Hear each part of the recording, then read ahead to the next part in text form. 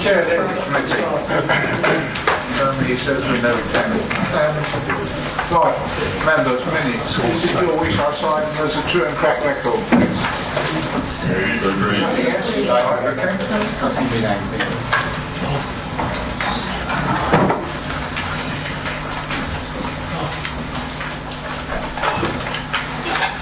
Apologies for absence.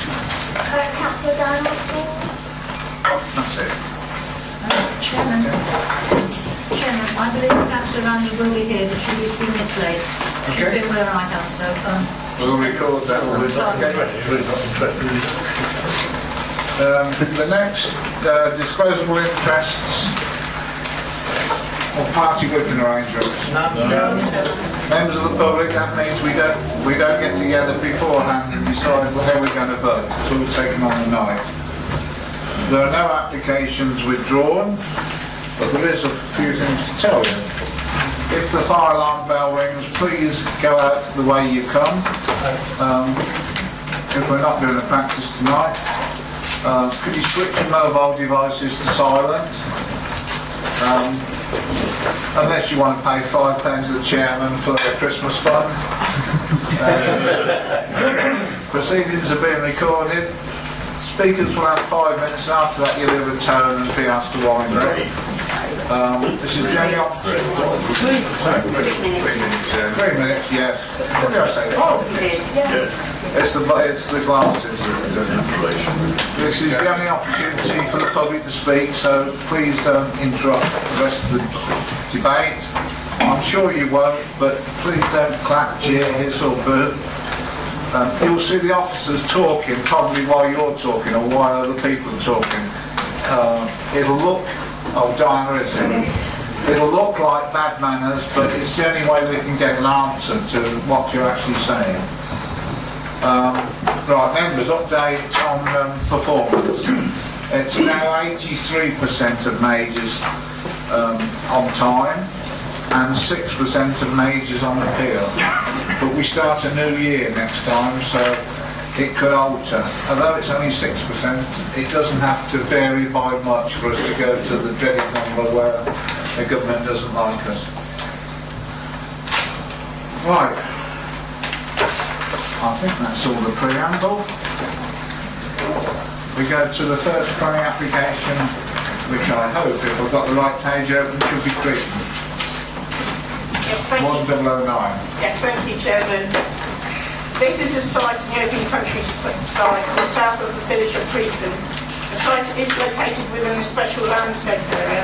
This is an application for the construction of the new dwelling. It is acknowledged the proposal does not fully accord with the development plan. However, other material considerations should be taken into account. In this particular case, paragraph 55 of the framework is a key consideration. The applicant has submitted this application as a paragraph 55 house. This allows for new houses in the open countryside if they are truly outstanding or innovative, reflect the highest standards in architecture, enhance its immediate setting, be sensitive to the character of the locality. The applicants have been in active negotiation with Open, which is an East Midlands-based design and buy service which adheres to the Design Council's CADES 10 principles. As a result of the proposal has been amended following the comment from Open, it is now considered the scheme adheres to the criteria as set out in paragraph 55 of the framework. The Parish Council now supports the proposal following its original objection. The Highway Authority, Environmental Health, Ecology, Landscape and Archaeology do not object to the proposal. The proposal is therefore recommended for approval. Thank you, Chairman. Thank you. Local member, Councillor Frenchman, isn't it? No, it's my friend from the old. No, Councillor Barrett. Councillor Ian Barrett. Sorry, Councillor Barrett. Go first, Kevin, or no? Oh, you're one of two local members. Thank you. Okay, Councillor Barrett. It's quite right, Chairman, that this was originally proposed by the Parish Council, and I have reservations about this myself on grounds of sustainability. has been represented, as the officers quite rightly pointed out. And I needn't go through the copious and detailed report they have given us, as most of what it says is self-evident. Just to pick out one or two pertinent phrases I think about this, is the landscape officer has said, "I'm far more comfortable with how the new building coexists with both its immediate and wider landscape." And on the environmental side, the Wildlife Trust have said it's fit for purpose now. I think the changes have been positive, and I think this is reflected in the report. And to be very brief, Chairman, I have no hesitation in supporting this revised application. Are you proposing? No, I'm happy to propose that, Chairman. Okay, thank you. Do you have a second then? Yes, the several. The other gentleman from Councillor Parker from Britsworth is the seconder and next to speak, sir. Thank you, Chair. As usual, it's a statement. So this hinges on paragraph 55 of the framework, as it does not conform to other policies, i.e. having achieved rural housing requirements, no development will be allowed in open countryside, which this application is, and also in an SLA, unless we then refer to pages 29 and 30 to Keith Thursfield's note.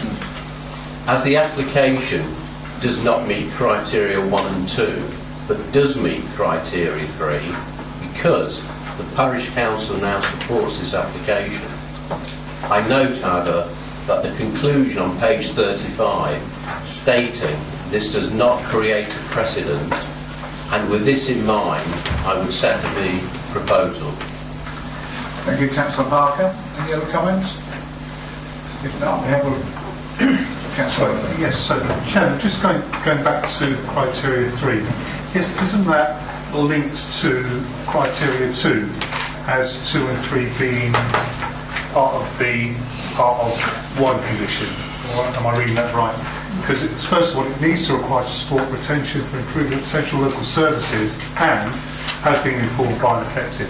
So I'm wondering whether it's just a matter of policy, whether in fact 3 can be a standalone criteria. Does that make any sense? I'm sure our officers can answer that. Does that make any sense? Yeah, no. First of all, yes, they have to meet criteria of 1 and 2 before. Right. So in a sense, it doesn't meet 1 and 2, but they've actively negotiated with Open and Parish Council, with the Parish Council now supporting the application. But regardless of that, we have to consider other material considerations, which is paragraph 55 in this particular case. Okay. We have a proposal that has been seconded, the application be approved. All those in favour, please show.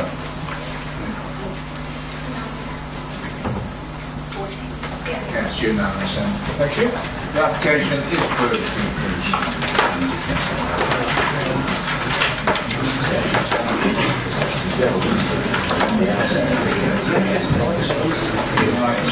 If I can get the local member right this time. The next application is in Cold Ashby, 0019.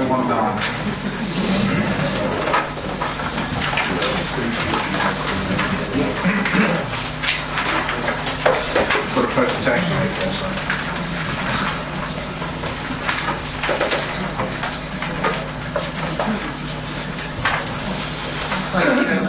The application is as entitled for a single turbine, 77 metres to tip of blade, 50 metres to hub. I don't propose to go through the detailed report page by page, other than to say that the planning balance officers have considered the merits of the proposal and the benefits of the proposal against the impact, and in our view the impact in terms of the heritage asset, namely the Schedule Ancient Monument, should just see to the south there. The monastic Grange at Cold Ashby. There would be harm to the setting of that. Admittedly less than substantial harm, but in terms of weighing it in the balance, you have to weigh that against the benefits of the proposal. In our view, the benefits do not outweigh the harm caused. I'd say it is finely balanced, and I understand that members have received further representations from the applicants, and I note that the applicant is here to speak tonight. The other issue really is in respect to ecology, namely bats.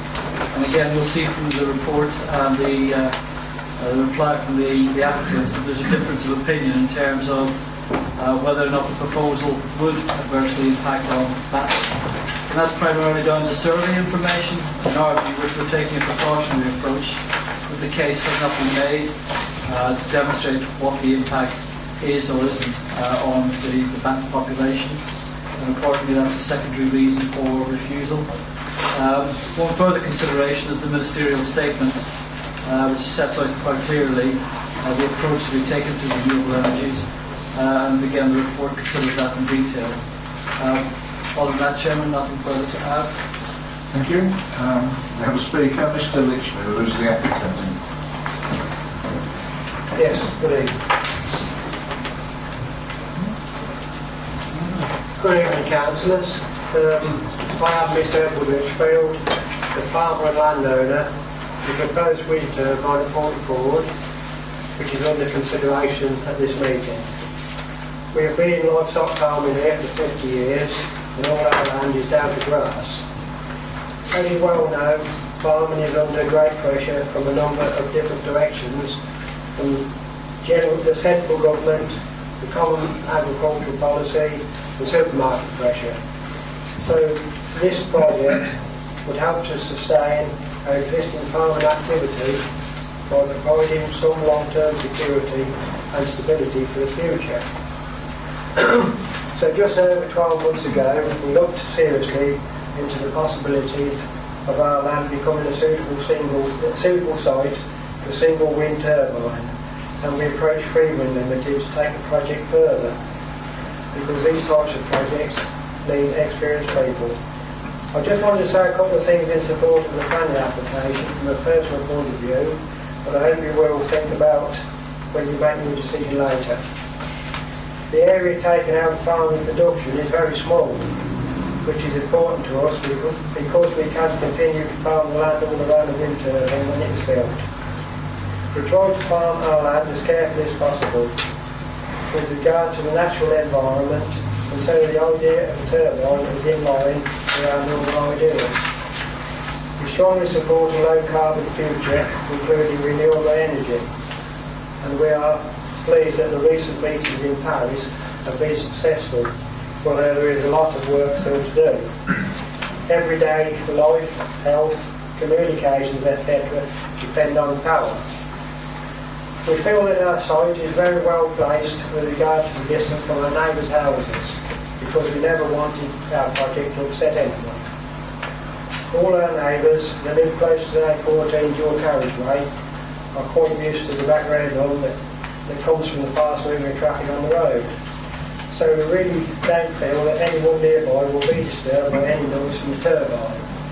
This turbine will power up to 386 average size homes, and the connection will be to the power lines in the same field.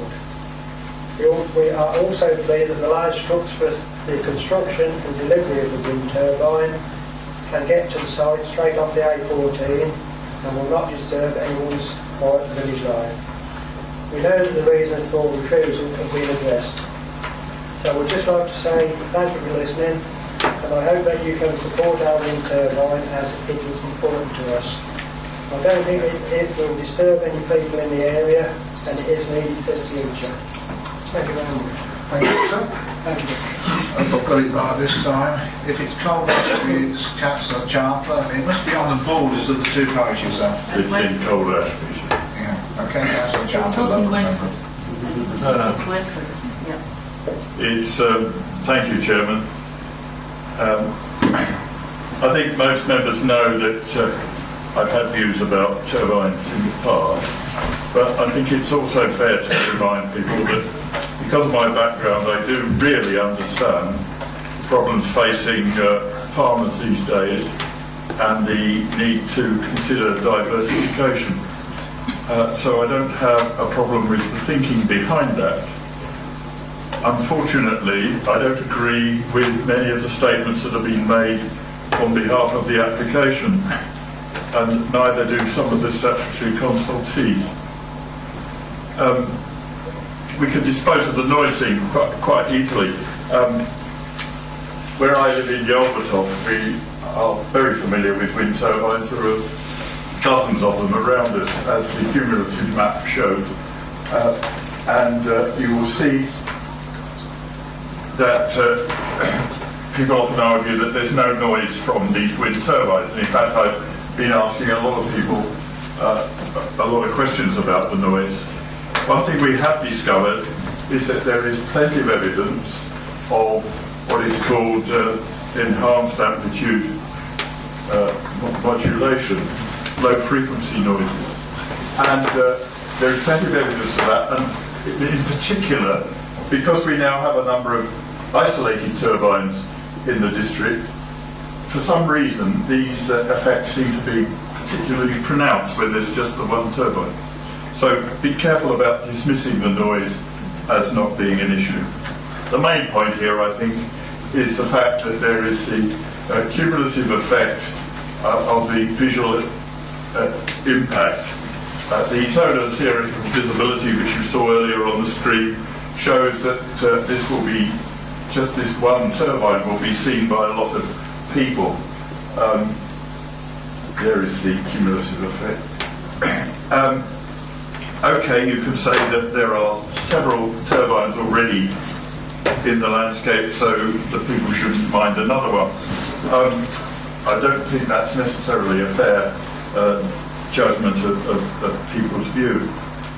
I'm talking now about the people in general. We see from the very comprehensive report that the officers have prepared that there have been a number of letters in support of this particular application. It's notable that none of them are from very close by.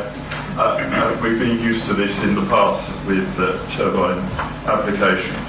People who aren't directly affected are quite supportive, mainly because it's not in their backyard. So we have to be a bit careful about how much weight we give to those views. But I want to turn to the cumulative effect and the effect of the visibility of this turbine, which it would have on the designated heritage assets. There are two very important ones. There's the one at the bottom of that diagram, which is the monastic range Cold Ashby, and there's the other one which was shown on another diagram, which is the Naseby battlefield, which is reckoned to be the second most important battlefield site in English history for a number of reasons. And it is quite clear from the Conservation Officer's report that the turbine would result in some change to the setting of the scheduled monastic range at Cold Ashby and Naseby battlefield, which are designated heritage assets of the highest significance. And for that reason alone, I think we should think very carefully about not granting permission for this particular turbine. And so I would like to thank everybody for the effort that went into producing the report, and I would like to agree on behalf of the local populace who I've been consulting as recently as this morning, that we thank the officers for their report, we agree with their conclusion, and I would like on their behalf to propose that we accept officers' advice and refuse this application. Thank you, Councillor. Do you have a seconder?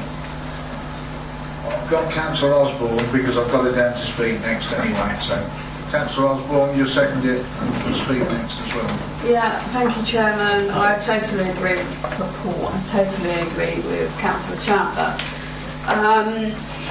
As you know, my background is a sparky electrician by trade, so I actually know what these things do. I actually know what it means, how much they rate. They never work at full working capacity ever. It's only a really small percentage that they work at, and more energy is produced by actually making these things than is that you get back from when they're put up.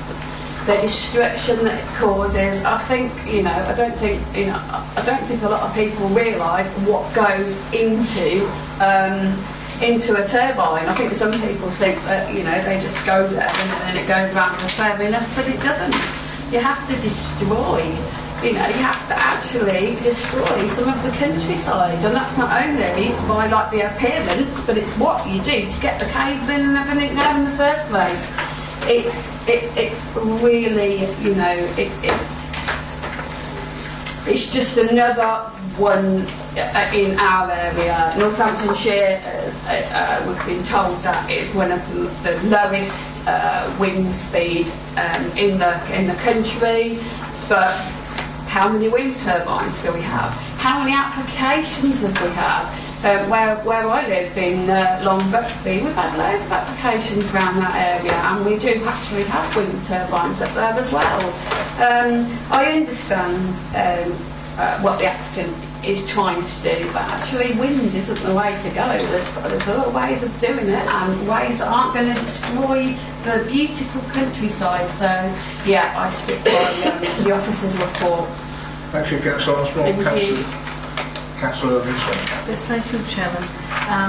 I sympathise with the applicant that farming is not an happy place now to be in, but I also agree with the report. I have just two questions, especially that my ward is on Naseby, and we had a wind farm now.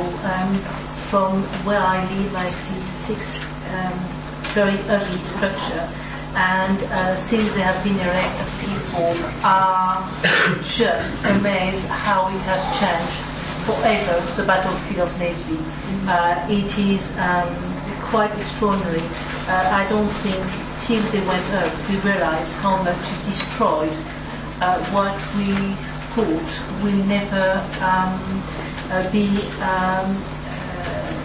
solved by those huge things, and now we are all waiting to see how it will affect the traffic on the A14.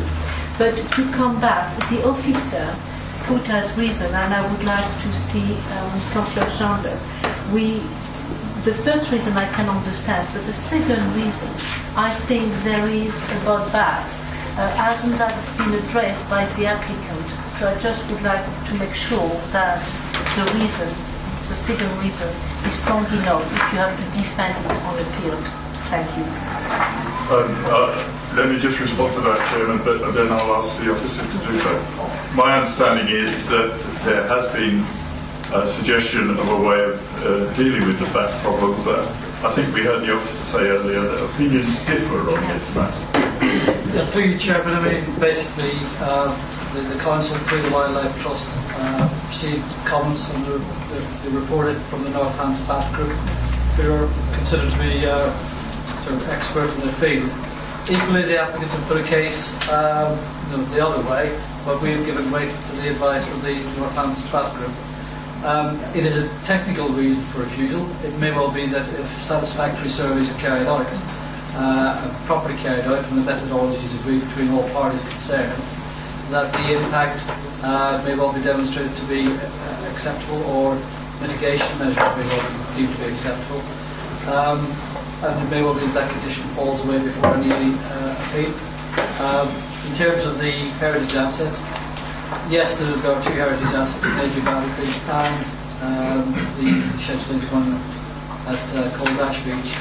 Our view on balance is that the impact on Naseby battlefield we don't think we could sustain, but that in terms of the Scheduled monument we were quite content to suspend that at the field. Thanks, John. Thank you. Councillor Hatchett. Thank you, Chairman. So we can have a bit of a balanced debate here. I would like to think that this council and the planning committee members can learn by experience.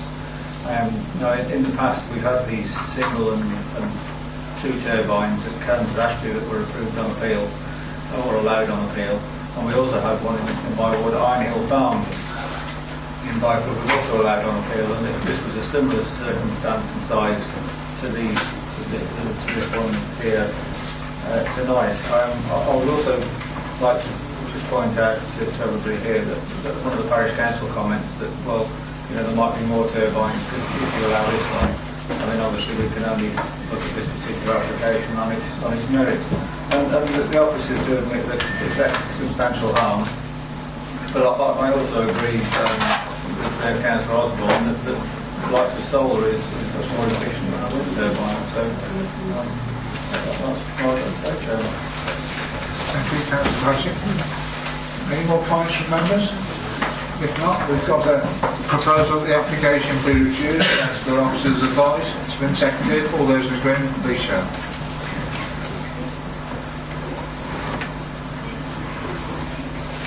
Those against? 11-3, the application is refused.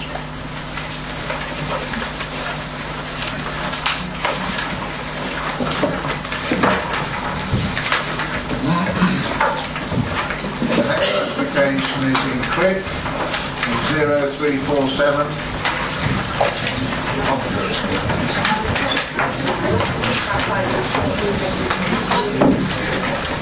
Yeah, we're just going to check. We've got people standing outside, why they're standing outside, which application they want. Sorry, we don't want people talking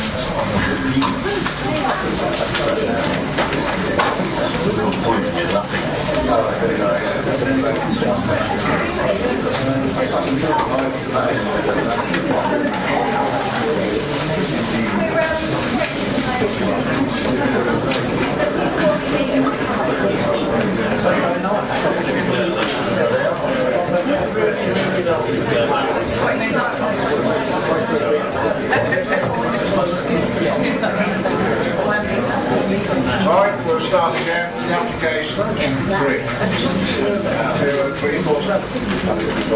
Thanks, Chairman. Again, quite a detailed report, so I don't propose to go through it page by page. Essentially, this is an outline application for up to 65 dwellings set out in the report, retail unit and a medical centre on the east side of Crick, just to the south of the A428, and immediately to the west of the canal conservation area. The site also lies in the special landscape area as designated in the local plan. Again, as with all applications, this comes down to a planning balance, and those things that weigh in favour of the proposal is obviously the delivery of market housing, the delivery of a retail unit, and the delivery of a medical centre. But I would point members to the late representations, particularly those from the local medical centre, who set out their views in respect of the potential for that to be delivered. Whilst that's not a reason for refusal, to be brought to members' attention. Further benefits, obviously, in the delivery of open space and affordable housing. So there's some elements that do weigh in favour of the proposal.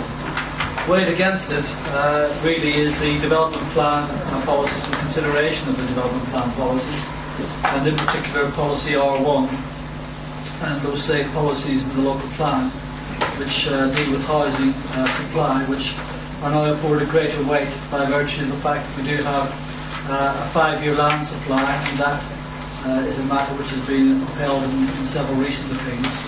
So those policies do afford quite significant weight.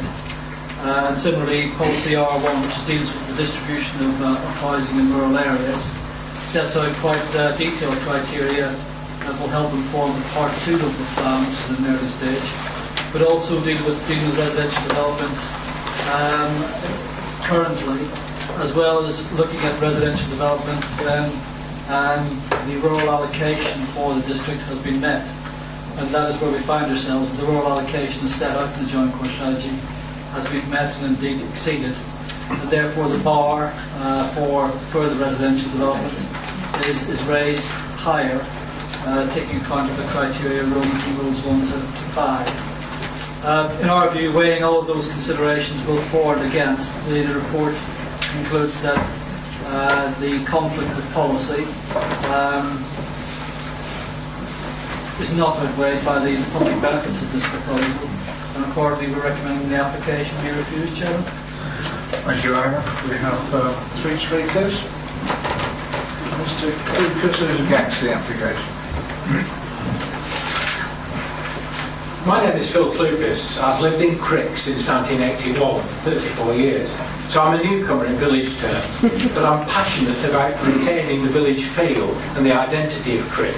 I'm speaking for myself and other residents who, over a number of conversations and meetings, some public, have expressed great concern about more housing in Crick.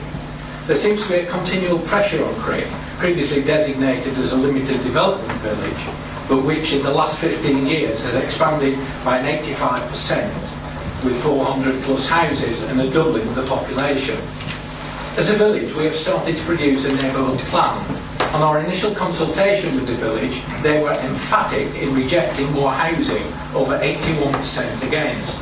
In this consultation, there were no villagers who thought we should have fewer open spaces. In opposing this and other proposed greenfield applications, which this year alone totaled applications for 196 houses, the residents of Crick are not acting out of NIMBYism, but out of a feeling that we have more than done our bit in creating new homes in far greater proportion than many other villages. As a result, our resources, school, amenity areas, meeting places, and by far and not least, the narrow roads through the village are already under extreme pressure, which this proposal would only make worse. The proposal is cited with an access onto West Haddon Road that is dangerous, being in a short section of the main road into the village, on a bend, and between a roundabout and a humpback canal bridge. The proposal that the shop and GP surgery be placed on this site at the extreme edge of the village will only cause additional traffic to flow through the already congested streets to this dangerous access. However, this is only an outline planning application, and whether the shop and GP surgery, probably included to give some perception of community payback, but inappropriately placed on the first floor over the shop, will survive the full application remains to be seen.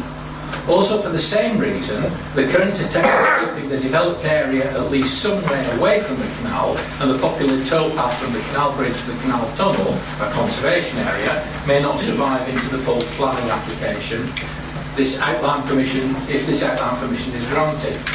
It is generally felt that this area of natural beauty, which is designated a special landscape area, which is used by residents and voters, should not be encroached upon.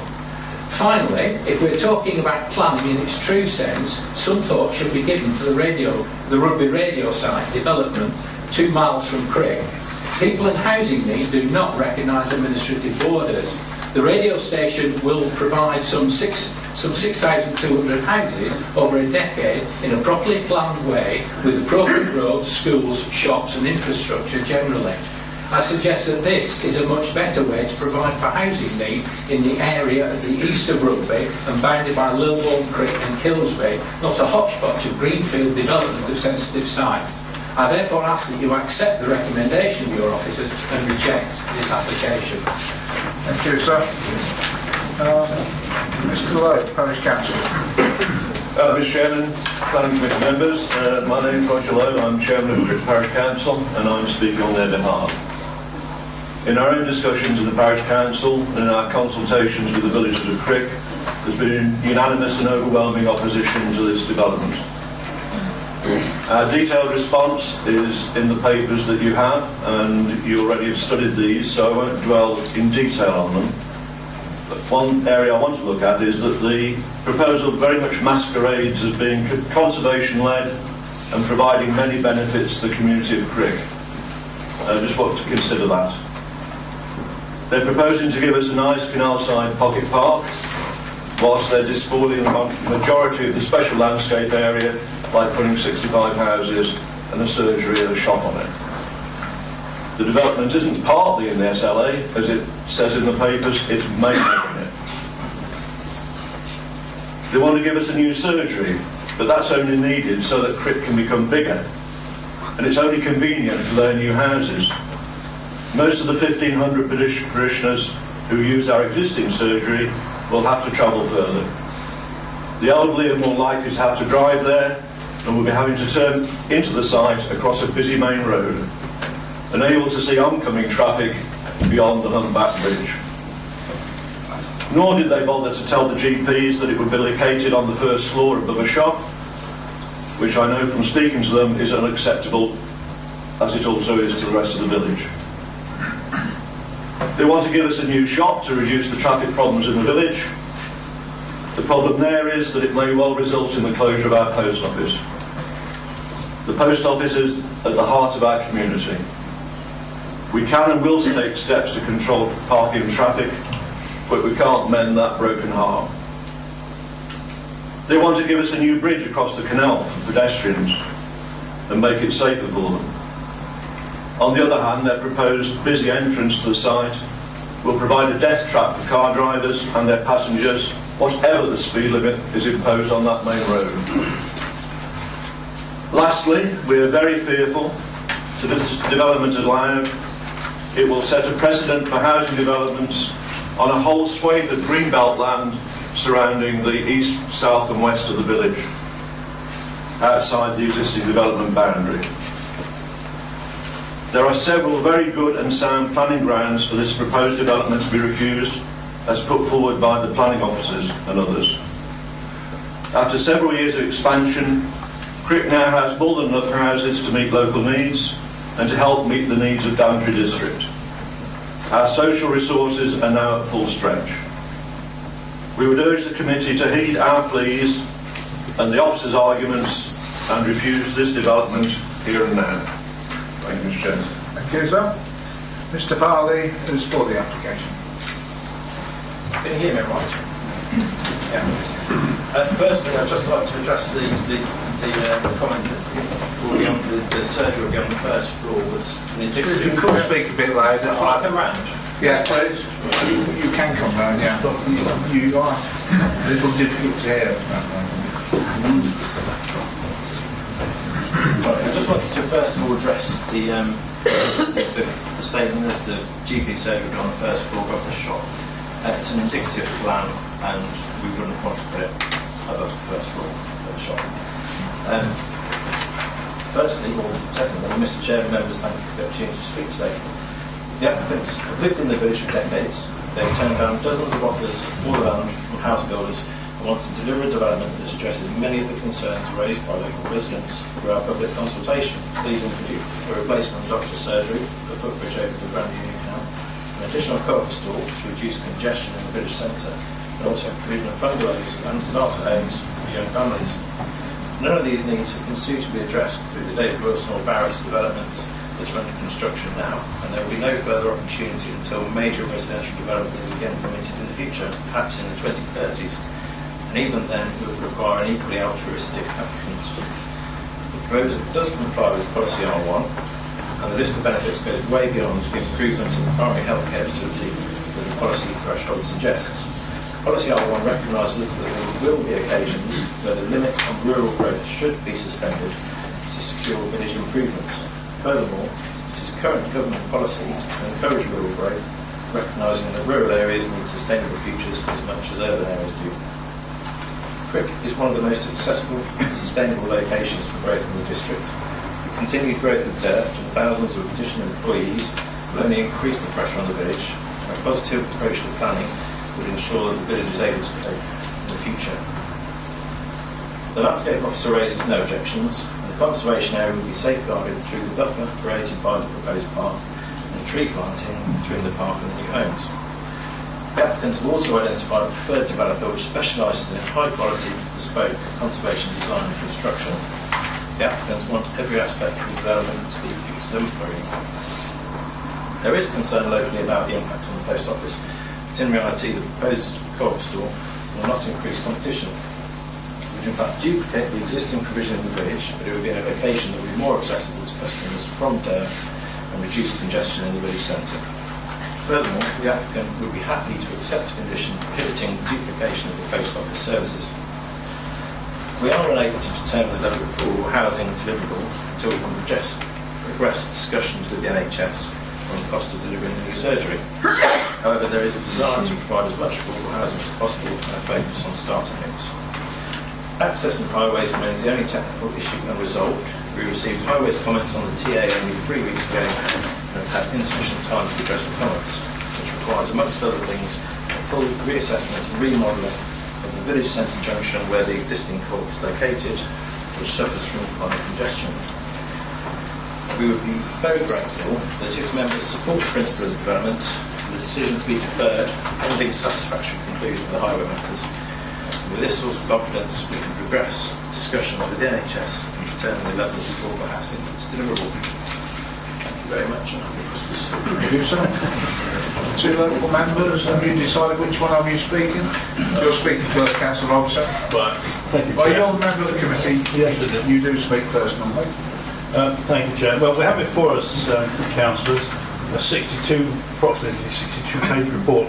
Enormous effort's gone into this by officers, and I'd like to thank them, first of all, for that. We've heard some very eloquent speakers on this subject this evening, and I'd like to just throw in one or two adjuncts to that. Basically, if you look at that very planned deploy on the screen there, just look how much more infill that's going to create for Crick. Yet more. Are we going to turn Crick into a town, or are we going to keep it as a village? I think we should keep it as a village. We've already got a huge development going on just across the border, and I've said that before. Why on earth do we need this? I don't believe we do. And I would now like to propose, straight away, Chair, that we follow officers' advice. Thank you. Do you have a seconder? Councillor Chandler? No, Councillor. Would you? Well, yeah. We'll let the other local member go first. Councillor Lomax. Thank you, Chairman. Officers have given compelling reasons as to why you should reject this application, and you've heard the cogent arguments of the parish council and the local residents, so I don't need to speak at any length. I just want to emphasise one or two points. First of all, it's against policy. Secondly, we have a 5-year land supply, and although it's only an indicative figure, and it's not for a drawbridge, we're now full in the rural areas, we have actually reached the figure in the core strategy for housing in the rural areas. The sites belong to the village in open countryside and in a special landscape area, and it impacts upon the Grand Union Canal Conservation Area. It isn't well connected to the village, and in fact it points away from the village in the indicative designs and plans. The access is unsuitable, in fact it's dangerous, even if a 30-mile-an-hour speed limit were imposed on the 48. It's squeezed between a roundabout, which ends a 50-mile-an-hour speed limit on the bypass, and a humpback blind bridge over the canal. There will inevitably be extra cars onto Main Road in Crick, which will further exacerbate the problems which everybody is fully aware of the traffic and the parking. Mitigations do not bring benefits and only possibly reduce harm. It certainly isn't enough here, and I ask you to refuse the application. Thank you, Councillor Lomax. Members. Oh, sorry, Councillor Frenchman wants to speak first, then Councillor Paul.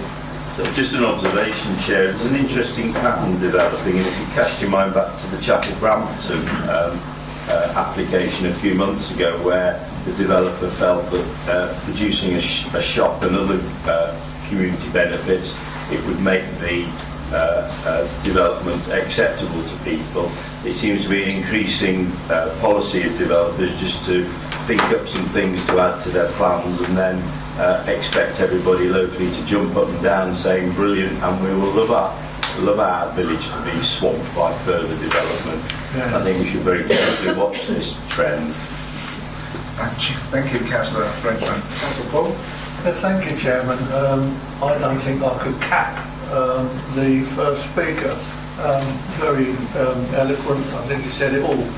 Very briefly, we've got a 5-year land supply. We've met the rural allocations.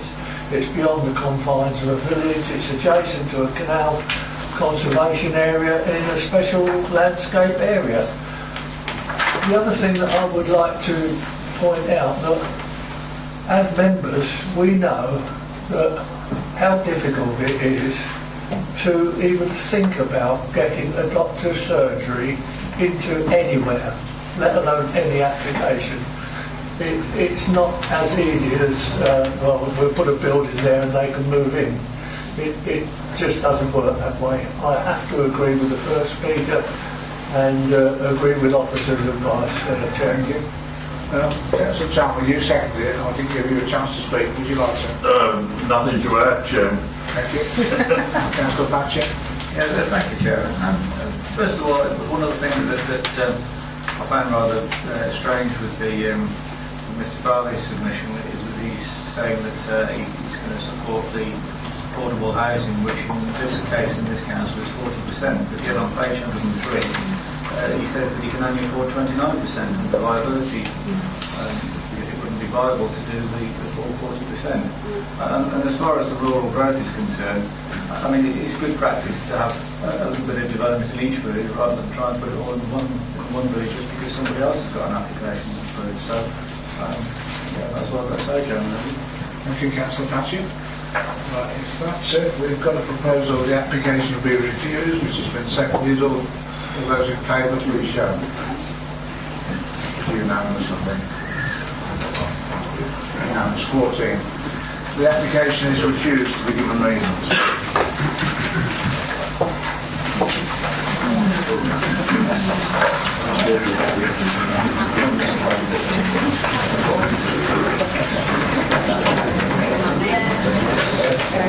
So the next application is also in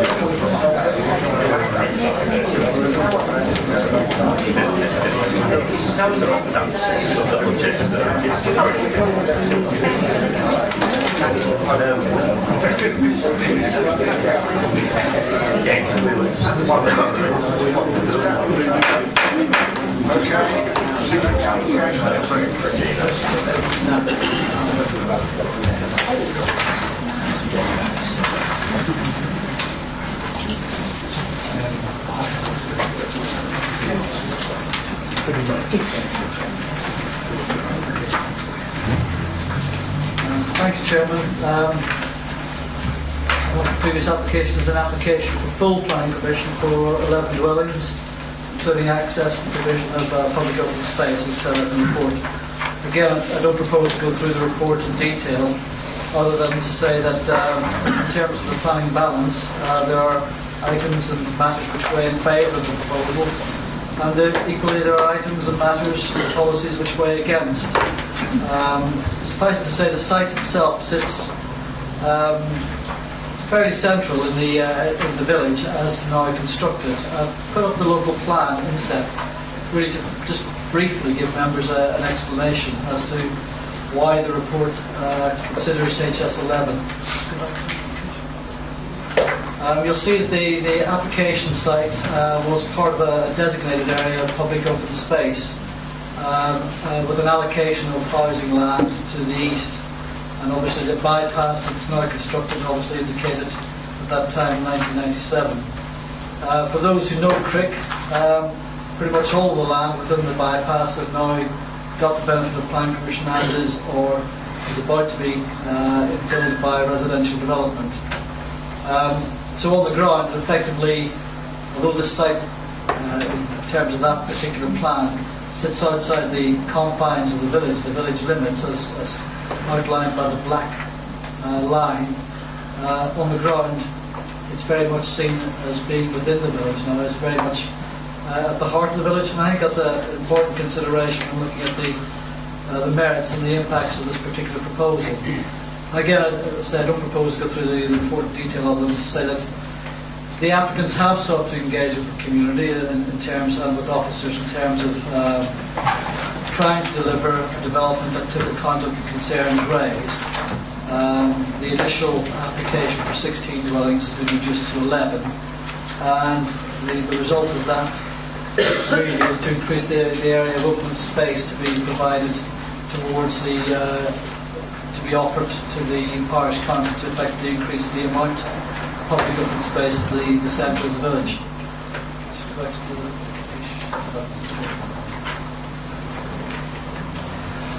The benefits of that are obviously that the land is currently in private ownership. The provision of public open space would secure at least part of the site in the long term towards public ownership and as an open area. And for those who know Crick, the visual enjoyment of that particular open space has been somewhat affected by the construction of a permitted development fence that cuts across the site. So that's a benefit. Other benefits include the provision of affordable housing as well as the provision of market housing. Weighing against these considerations is the importance of this area of land near the heart of the village, and also next to the St Margaret's of Antioch Church, which is a Grade 1 listed church. The site itself contains archaeological remains of the medieval village, which would be contemporaneous with the church itself. And the result of that is that all heritage advisors have emphasised the importance of the application site in this space, positively contributing to the setting of the church, but also for the fact that it contains archaeological remains. And visually and amenity-wise, it is a nice area of open space that contributes to a sense of space within the village itself, albeit affected by the close border fence. So those are matters that weigh against the proposal, because any development of the site will cause harm, simply by virtue of developing what has been a site that's been undeveloped for many hundreds of years, will result in the loss of archaeological remains and will impact on the setting of the church. So those matters and those considerations weigh against the proposal. Let's go to the two layout.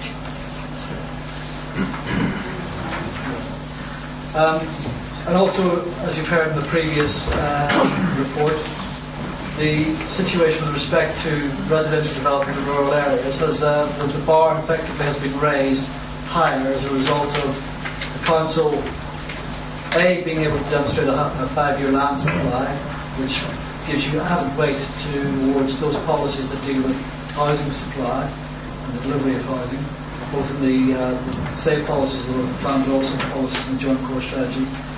And secondly, the fact that the rural allocation, albeit it's not a target, has been met, has been exceeded, and accordingly that the latter half, policy R1, is engaged.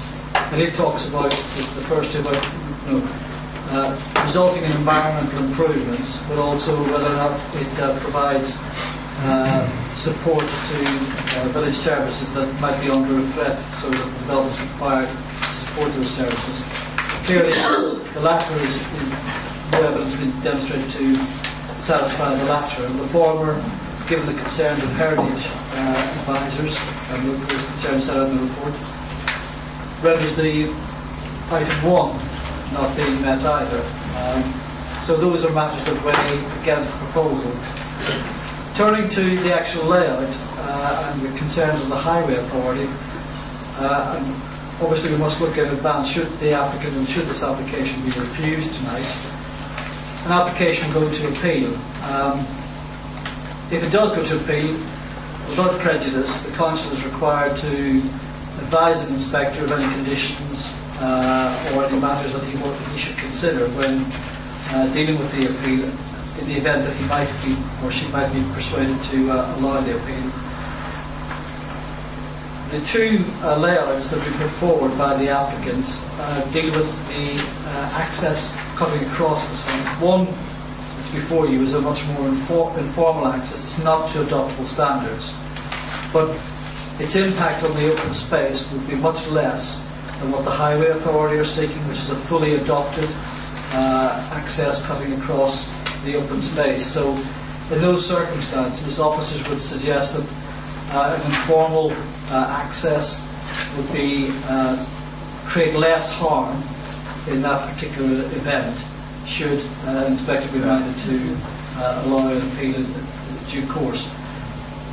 In either case, there is harm. That harm is one of the elements that we would cite as a reason for resisting development as a whole.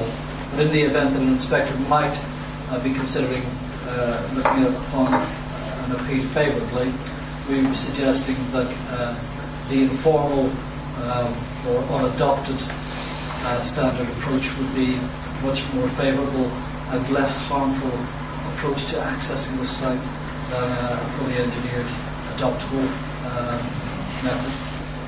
Apart from that, Chairman, nothing else to add. Thank you. One speaker, Mr. Jameson, Parish Council.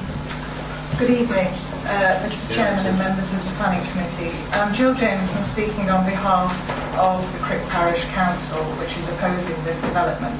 I obviously will be re-emphasising some of the points which you've already heard this evening. Over the last few years, Crick has been subjected to house building on a major scale, with the Barratt development of 135 houses and the expansion of the David Wilson estate by a further 65 houses, all under current construction. This has placed an overwhelming burden on the village infrastructure, which little can be done to mitigate. Furthermore, this proposal is also next to the village school, and it needs to be borne in mind the negative effects the construction phase would have upon the children's education, both in terms of noise and air pollution. On the 15th of June, the Parish Council invited the residents to a public open meeting to hear their views on this proposed development. The response was 100% in opposition. The Parish Council has also begun the process of developing a neighbourhood plan, and whilst this has not yet been submitted, it is well advanced in its preparation. Questionnaires have been submitted to every household within the parish, and again, the overwhelming response has been against any further development and to preserve the green spaces within the village. The planning policies within the plan seek to reflect this. Crick is a historic village with some 50 Grade 2 listed buildings and the impressive Grade 1 church, St Margaret's of Antioch. The development site lies next to St Margaret's, which is the most important historical, architectural building and landscape feature of the village. The proposed development is on the medieval centre of the village and would have been contemporary with the church. This is demonstrated by the landforms and the findings of the archaeological digs. This site has remained undeveloped, and as such its importance has increased, not only in terms of its open aspect, but also because of its archaeological and historic importance and relationship to the historic core of the village.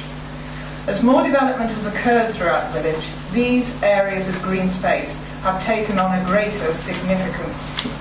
Building on this site would bring about an irreversible change to this open space and its relationship with the church. Significant harm would therefore be done to the church, which is a designated heritage asset, and the archaeological assets, and as such it is in conflict with same policies GM2 and BN5 of the Joint Core Strategy. It is also in conflict with policy HS11, criterion C of the Daventry District Local Plan, and R1B, as it would result in the loss of open land, which is of particular significance to the form and character of the village. We believe that there is no significant public benefit from the scheme, which could be seen to mitigate the adverse effects. The village design statement further identifies the view across this open space from the Oak Lane footpath towards the church as being important to retain. It also identifies the whole of the site as an important open space. The village is within your care, and we look to you to preserve our heritage by following the officer's advice and refusing this planning application. Thank you. Thank you. Local members, Councillor Robertson. Thank you, Chair. I was just asking whether I was going to make the same speech again as I did the last inquiry. This is a very different proposition before us, and but most of the points that have just been made by the Parish Council are still valid. Irrespective of whether that road that cuts what theoretically would remain a public amenity, whether it be up to local standards or a private drive, it still cuts the whole thing in half, and I do not like that one bit. If we move on to the dreadful fence that they've put up around their property in order to presumably emphasise the fact that it's private, I really don't know why they put that up. It's a real mess, I have to say, and I don't know what can be done about that. Probably nothing. Presumably they're volunteering to take that down, are they? If they get planning permission, I would imagine that's what they're saying. Anyway, it's yet another infill to a creek, yet another one, and as has been rightly pointed out, there are already two large-scale building developments going on in that village. Crick simply doesn't need any more. We don't need any more. I'll say it again, there's another huge development going on across the county boundary. Crick does not need it. I therefore, again, Chair, propose that we follow officers' advice. First of all, do we have a second now? I think you were first going at that time. Councillor Osborne, can you reserve your right for a couple of seconds while the local member speaks? Thank you, Chairman. There's very little for me to add, but I think it's all been said already. This is a very valuable and valued open space in the middle of the village. It's extremely important from the heritage point of view. It's within the very close to the Grade 1 listed church, and indeed it's archaeologically important as well. And we really must reject it this time. Thank you very much. Thank you, Councillor Rowett. Councillor Osborne, would you like to speak? I don't think anything more needs to be said. Okay, that's fine. Councillor Swift, do you feel the same? I would like to come to the fence because it's true, it's an eyesore. And I know normally we cannot do anything for the fence and it's not for the planning application. But due to the close proximity of the Red List 1 church, should it not be viewed by our conservation officer? Because I do agree. Besides, the development will will have an impact on Creek. This fence is certainly a monstrosity. It's what I would very more. Thank you. Getting a nod from the officers that it's preventing development. Yes, absolutely nothing. Although it looks awful. Chairman, I disagree. Yes. It's Grade 1. It affects the setting of Yes, Grade 1 listed building. Exactly. It is a listed building, Yes. of course. Yes. So lots of new Yes, it's what I wanted to say. It's a Red List 1. I don't propose to have the discussion now, but we can certainly look into it. But it's not within the coverage of a listed building. In my view, probably wouldn't require planning. I agree that it does affect the setting, but it's not within the coverage of a listed building. It will be talked about as another place. Yes. No, I just wanted to, sorry, I didn't want to add, I just wanted to throw it. Yes, okay. And then the parish can do whatever they want. We've got Councillor Patchett next, then Councillor Robertson, then Councillor Paul. Yeah, thank you, Chairman. It's just one comment, really. I just wondered why Crick Parish Council hadn't looked into making that a registered village green. The simple answer, Chairman, is that it's not a public open space, it's private land. There's been no rights of access across the land, so it is that, it's private land. Just a throwaway comment, Chair. Thank you. So you threw it away? Councillor Robertson. I was just going to add, Chair, thank you, that our legal advice is now that because it's within the setting of a Grade 1 listed building, we may well be able to take action at a future time. If that's the case, I would urge officers to consider that. I'm sure they will. Councillor Paul? Well, I think we've heard the officer say that he will consult with our legal advisor, and I don't have any doubt that they will, and I have confidence in both of them. I object to this type of application. I can hear various landscape officers, conservation officers, the right of, a conservation area. You have the right to look into a conservation area as well as looking out of it. I know this is not a conservation area. I don't see any reason why it can't be going forward. It has immense historic relevance to Crick. It will completely destroy the views into Crick, and as somebody has already said, I think it was a local member, that the houses are facing away from Crick. Forgetting the developments on the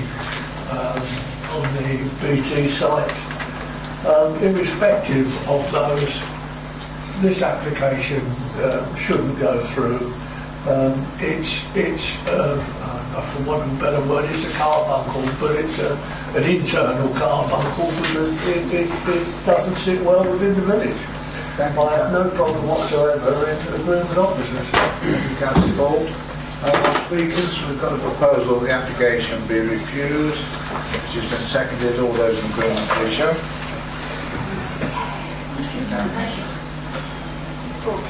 It's unanimous. 14. The application is refused for the given reason.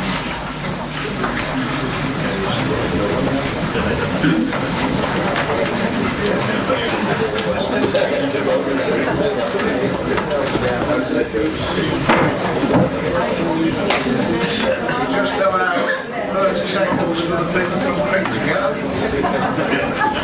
This one's done. Come on, visit every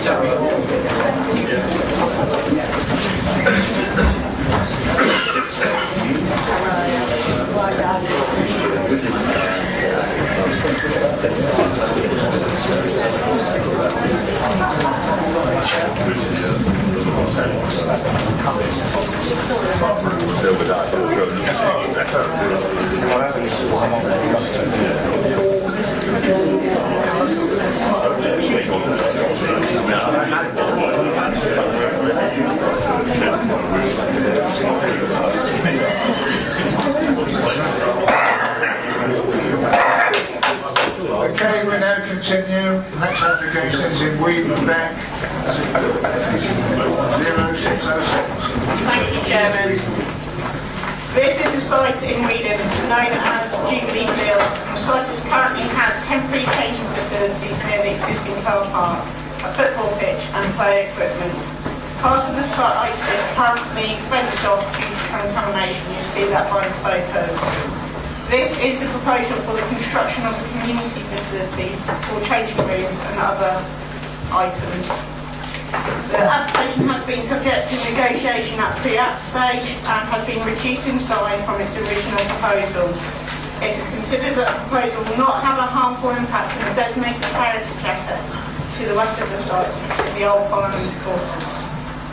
Environmental health have concerns over the development through contamination.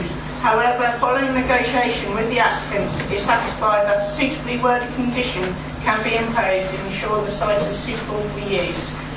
The proposal will not result in noise or disturbance to the adjoining neighbours. If noise issues do occur, this can be investigated by environmental health. Highways do not object to the proposal, therefore it is unlikely the proposal will cause danger to those using the highway. Because a concern has been raised by neighbours regarding fire doors, ownership of land, right of access. However, these are not planning reasons to refuse an application. However, if there are rights of access or land ownership issues, then planning doesn't override those. As a result, it's considered the proposal will not result in a detrimental impact on the character of the locality, highway safety or amenities of the residents. The proposal is therefore recommended for approval. Members' attention is drawn to the late representations. Thank you, Chairman. Speaker, Mr Wilshire, who's for it. Thank you, Chair, members. The WSA, I'm John Wilshire, by the way. I'm the Vice Chairman of the Weedon Sports Association, which was established by local residents in 1993 and became a registered charity with the aim to help local groups of sporting and recreational nature with both volunteer time and funding. The WSA uses its 400 Club and regularly fundraises events to secure their funding. The organisation is run entirely by volunteers. Since its inception, the WSA has expended many thousands of pounds on maintaining the temporary changing room units, which you just saw flash up on the screen. We were also granted funding to several village groups, including the primary school, scouts, cricket and netball teams. The current position is that the WSA initially provided the temporary changing units that reside on Jubilee Field. These are no longer fit for purpose and a severe financial drain. The football club, which is developing its grassroots football for youngsters, is growing fast, and without better facilities, this is likely to prohibit further growth. Their funds to maintain a unit would be better invested in the provision of sport.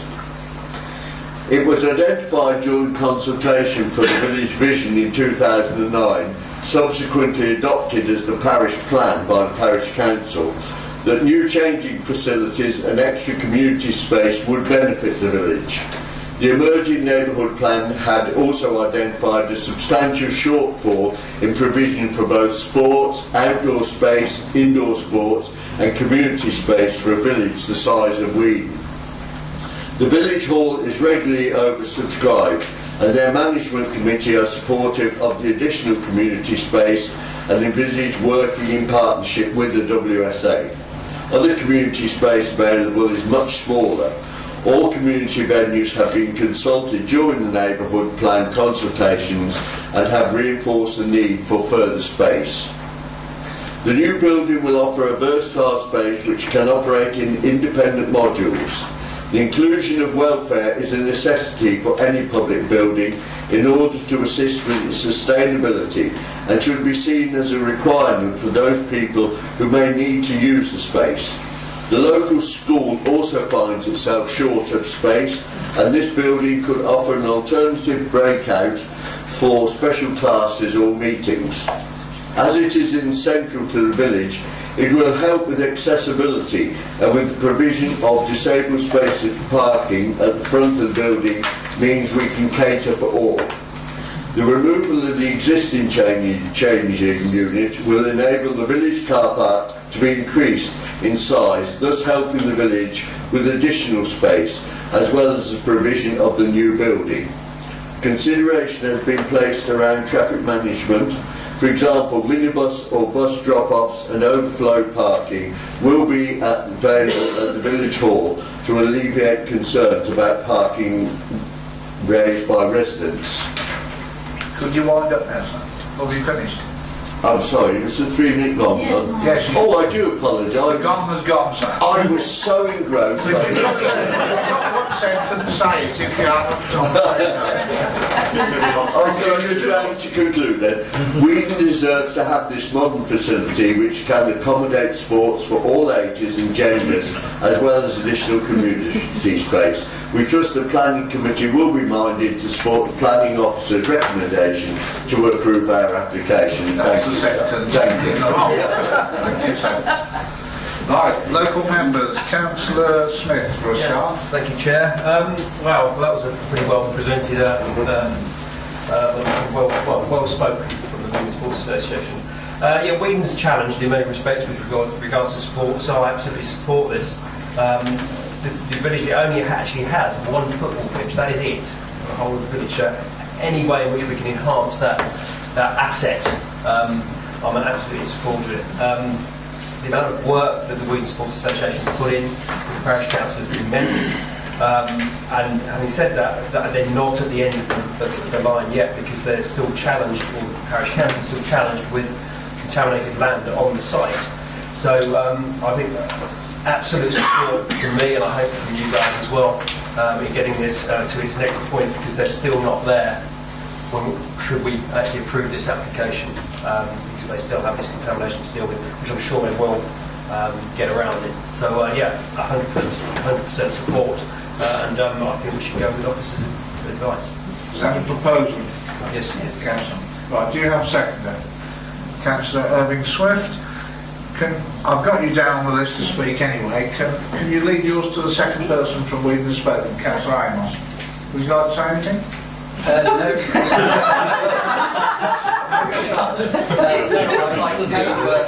I'll tell you what, he's not like that on a Sunday when he talks about gardening, is he? A lot of work has been done by them, and we wish them well, and hopefully this pavilion will offer a great deal of use to many in the community, so well done. Thank you, Councillor. I've got the person that seconded, then I've got Diana, and then I've got Councillor Olga and Councillor Landlord. So first of all, Councillor Chairman. Oh, I do beg your pardon, Councillor Hill did request to speak as well. So I'm going to let him speak. I'm going to let him speak now, and then I'm going to let the seconder speak. Okay? Right, thank you, Chairman. I speak actually in my portfolio role. As members of this committee are aware, sport and young people are two of my passions. I would like to voice my support for this application. I get many requests to support various projects and schemes, but I don't support them willy-nilly just because they're sport, etc.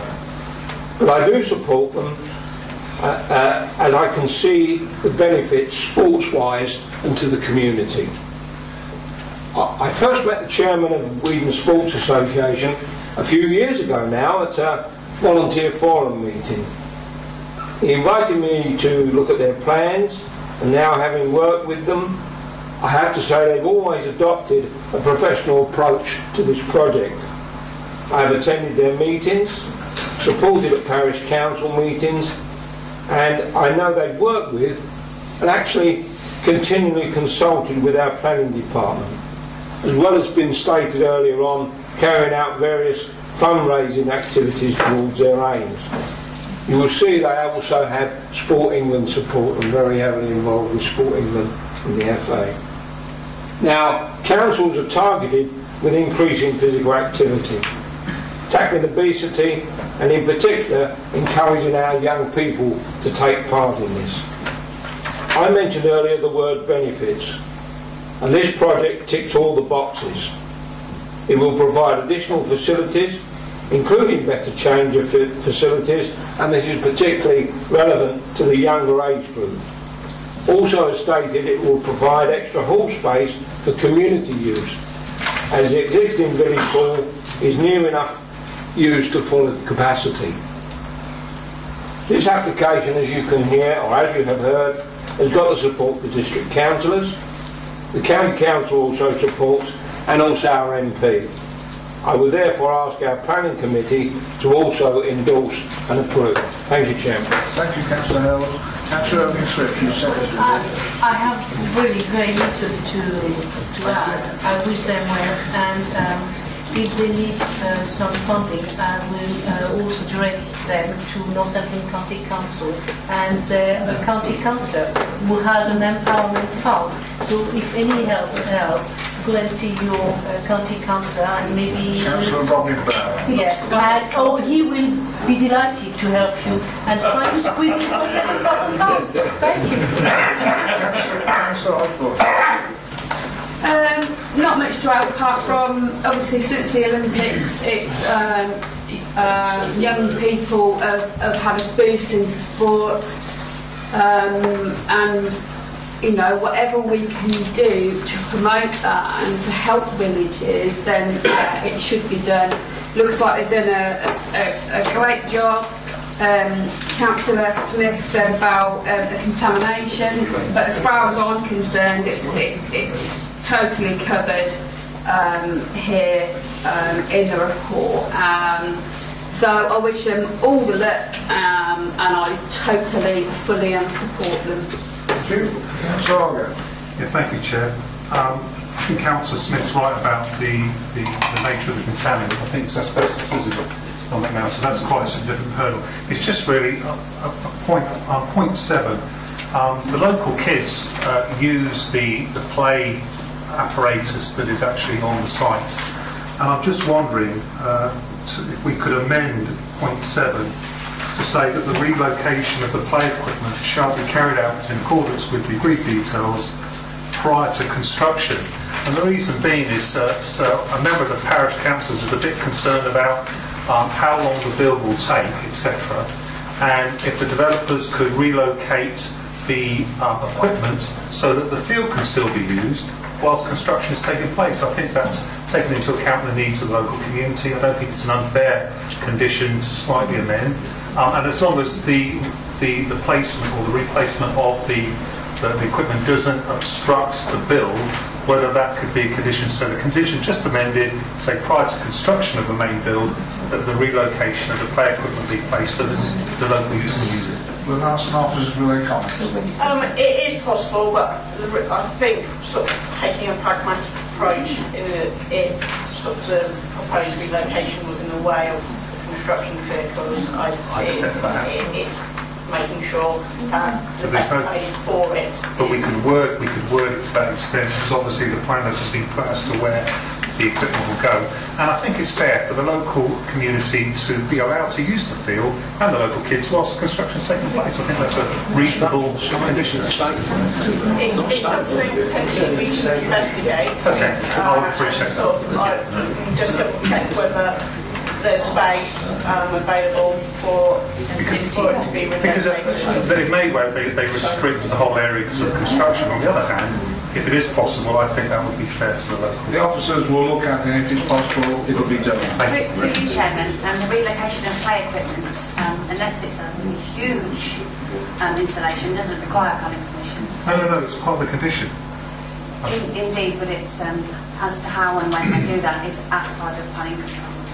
Is the point. We've got it in there as a condition that it will be located, but I don't know that they'd be in a position to relocate it. But we'll look at your request. It'll be a condition. It's a condition here. No, it's a condition to make sure that, because one of the concerns is an existing play area, you do not want to see football. Yeah, and we're just saying the timing of that could be looked into. And also it's the parish council's land. Okay, so we don't continue. It will be looked at. If it can be added, it will be added. If it can't, well, obviously there will be a reason why it can't. Councillor Gaffney next. Yes, thank you, Chairman. I can't see any report here from the Crime Prevention Design Advisor. I don't know whether they will be used in this case, because I noticed that there has been recent vandalism of play equipment. I know they generally have quite a bit to say about where things are located. And it also mentions here from the parish council that it's noted that there's CCTV and lighting is included in the scheme, which should help with current vandalism problems. I can't see that anywhere else mentioned in the report, and I couldn't see it in the condition either, so I'm not sure about that one. To come back, I know that the Sports Association have been heavily involved in trying to make sure this property is not vandalised, sort of with materials and everything else. CCTV they're proposing as well. So given the location, yes, potentially there might be some sort of crime prevention issues, but at the same time they are trying to use materials which are quite subjective or quite alright for its location. Okay, and it's just where it's located, because obviously when there is any sort of play equipment and if it's going to be moved or whatever, they always recommend that it is visual. Because obviously that cuts down on vandalism going on or antisocial behaviour that might occur in the park. But it still doesn't answer the question. The parish council, according to this report, assume that there is going to be CCTV and lighting. Is there or isn't there? That's all I want to know. It's something which we can condition if you do see that.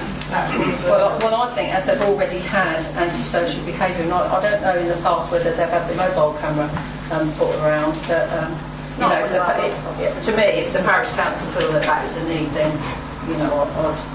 Okay, you can look into that. Through you, Chairman, we can if members would like us to, we can put a condition about crime design and exploring that. Okay, Councillor Carlton next. Thank you, Chair. Paul, I'm really happy to see and go on with the approval for the changing rooms of Weedon. As a Daventry Town Councillor, it's a shame that in Daventry we don't have the same ambition, because we've seen the fish ponds changing room disappear, the hollow changing rooms disappear, the headlands changing rooms.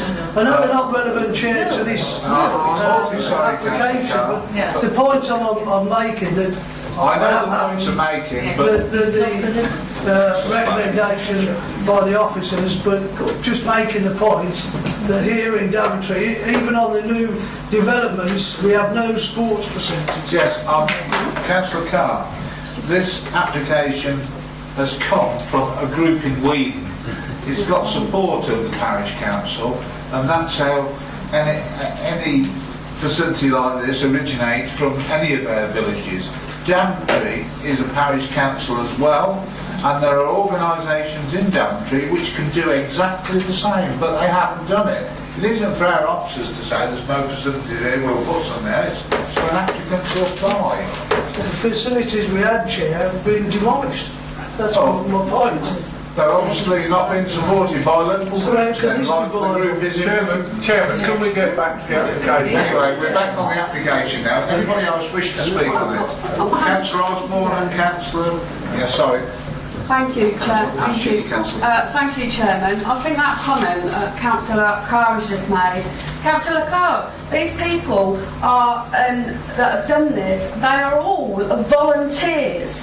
Yeah. The volunteers are not paid to do it. They've all got together and decided that this is what they want for their area, for their youth, for their kids, for their grandkids, for all that lot. Maybe, like in Daventry, they weren't supported, and that's why they're no longer here. But that's why. Can you stick to the planning issue, Chair? No, I'm just saying that. Well, okay. Let's leave that one now. We'll go to Councillor Patchett next, then Councillor Paul. Yeah, just on condition 2, Chairman, we're seeing in the planning papers a missing planning numbers and registration dates valid, that sort of thing missing, and I would just like to request that they are actually filled in and basically printed, just for purposes of clarity. You're happy with that?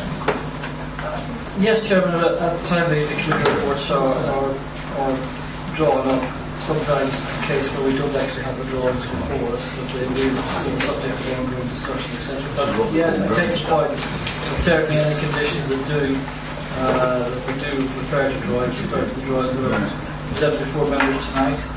Well spotted. It will happen. Councillor Paul, the last one, I think. Totally agree with officers' advice. The speaker from Weedon, again, as I said just now, totally eloquent, nothing more to add. Apart from the late reps from the local member, which I thought was very eloquent and was worth noting. I know the officer noted it earlier, but I think it is worth noting, and I wish the football teams down at Weedon every success. Thank you, Councillor Paul. We have a proposition, the application be approved and seconded. It has all those agreed. Please show people will vote before I'm finished. It's unanimous. 14. The application is approved unanimously. Next application is 0717 and is in Church Chapel Grounds. Or with Chapel Grounds.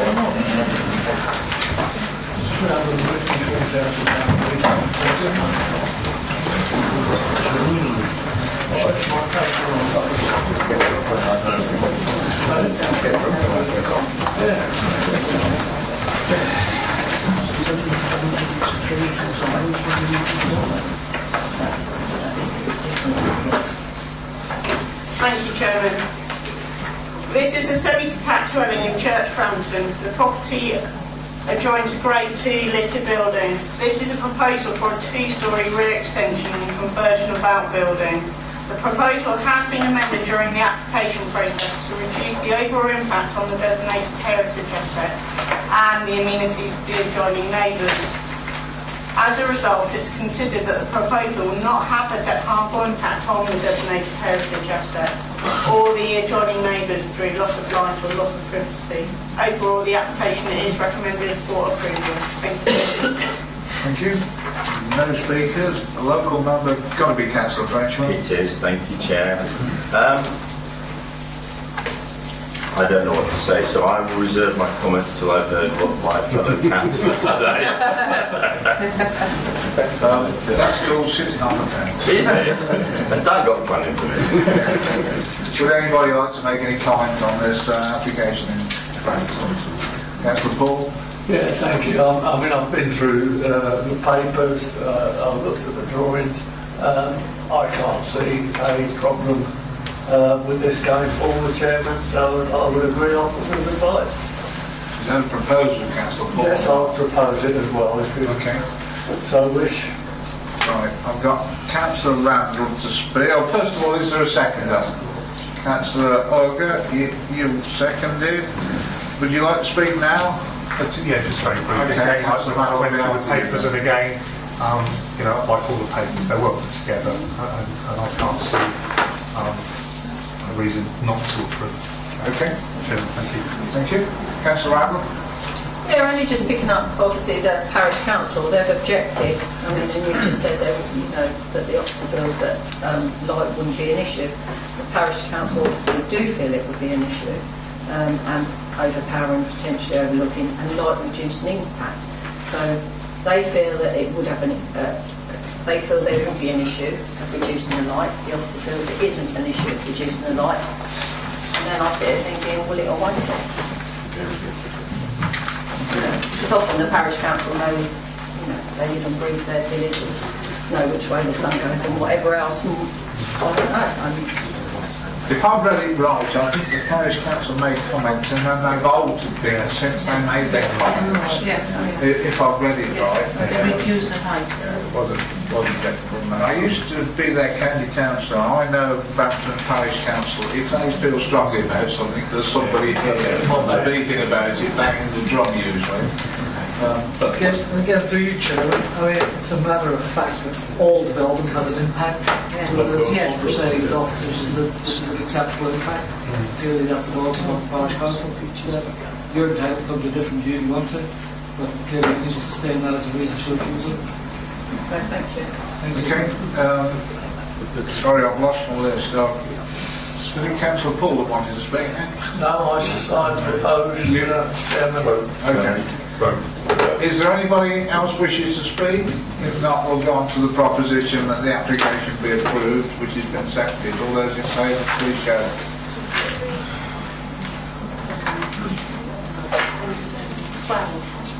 Right, those against? 2 abstentions, Adam, must be. Yes, 2 abstentions, yeah. The application is approved, subject to the conditions.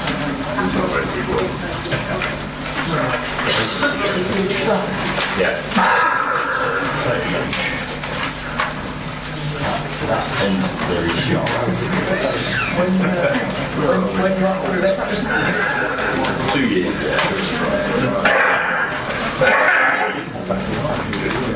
And the next application has been Hull. 0758.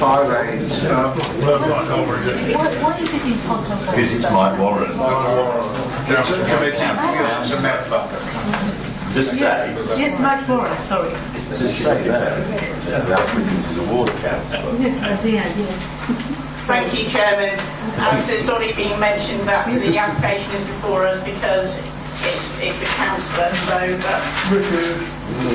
this is an application for a vehicle access for Moulton Road and Holcott. As you can see by the photos, other properties in the road have very similar accesses.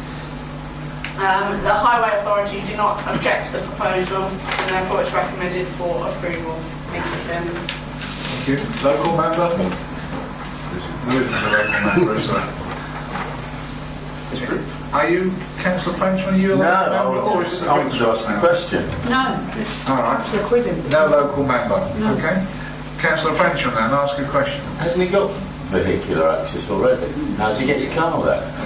In a sense, what they're doing is going over the curb. Oh, so you're talking about a drop curb, basically. Oh, right, sorry, thank you. And a proper looking access, yeah. Rather than a sort of taxi. Well, I will go with officer's advice. So you're proposing? Yeah. Thank you. Do you have a seconder? Councillor Patchett? Does anybody else wish to speak on it? No? Okay, we have a proposal to support the application and seconded. All those in favour, please show. Unanimous. Okay, the application is approved.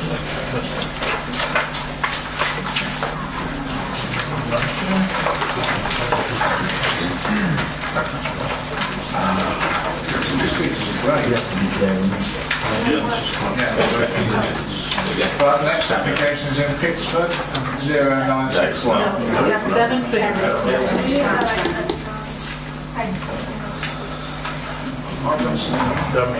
That oil operation. Yes, another dodgy application by a dodgy applicant. And the reason that's here is because it's Daventry District Council is the applicant. 0879. Thank you, Chairman. This is an application for an extension and alteration of the existing car park for the country park. 30 car parking bays and 3 motorcycling bays are proposed. The site is located within the conservation area of the Daventry Country Park one. The proposal will involve the removal of trees to create the hard standing and to use similar materials to the existing car park. The landscape officer has been in negotiations with the applicant and does not have any objection to the scheme, as the existing trees which are proposed to be removed are of no significance. The proposal does involve planting of new vegetation which will increase the screening and the impact on the character of the locality, and including conservation area. Overall, it's considered the proposed mitigation will preserve the character of the conservation area. Therefore, that it is recommended for approval. Thank you, Chairman. Thank you. We have a speaker, Mrs. Game, who's from the Town Council. Thank you, Chairman. Yes, I'm from Daventry Town Council. The Town Council strongly objects to the removal of trees and destruction of a wildlife habitat close to a designated conservation area, a nature reserve. The majority of the country park is already limited in depth and width of vegetation that encourages biodiversity and wildlife habitats, and it is imperative that we preserve this habitat within an expanding town. The Town Council refers to Daventry District Council Settlements and Countryside Local Plan, in which it states one of the main strategic green spaces is Daventry Country Park. Therefore, to extend the car park contradicts the aims and purpose of a country park and the aims of the District Council in relation to its policy to protect the environment. The Town's Council would like to highlight the District Council statement within the Daventry Settlements and Countryside Local Plan in relation to existing green spaces, being protected as they are an important and attractive feature of Daventry. Daventry should continue to be developed as a green town with landscape belts and spaces. They are a highly valued resource and these should be protected and enhanced. Daventry Country Parks and surroundings is not only an important area of amenity, green space with historical associations, it also forms a strategic spatial role as part of a green wedge within the context of current proposals for expanding the town and must be preserved. In consideration of above, the Town Council are bemused as to this application and ask the questions: why encourage the use of vehicles to a facility that is key within the town development plan to promote the health and well-being of local people who are to be encouraged to walk and cycle to the country park? To conclude, and before this planning application is approved, the Town Council would ask that the District Council demonstrates a real need to extend the car parking facility before the town disposes of another area of green space. In the future, when most people will be living in urban areas and cities, it is most important to have open spaces and woodland for the mental and physical well-being of the population. Thank you, Mr. Chairman. Thank you.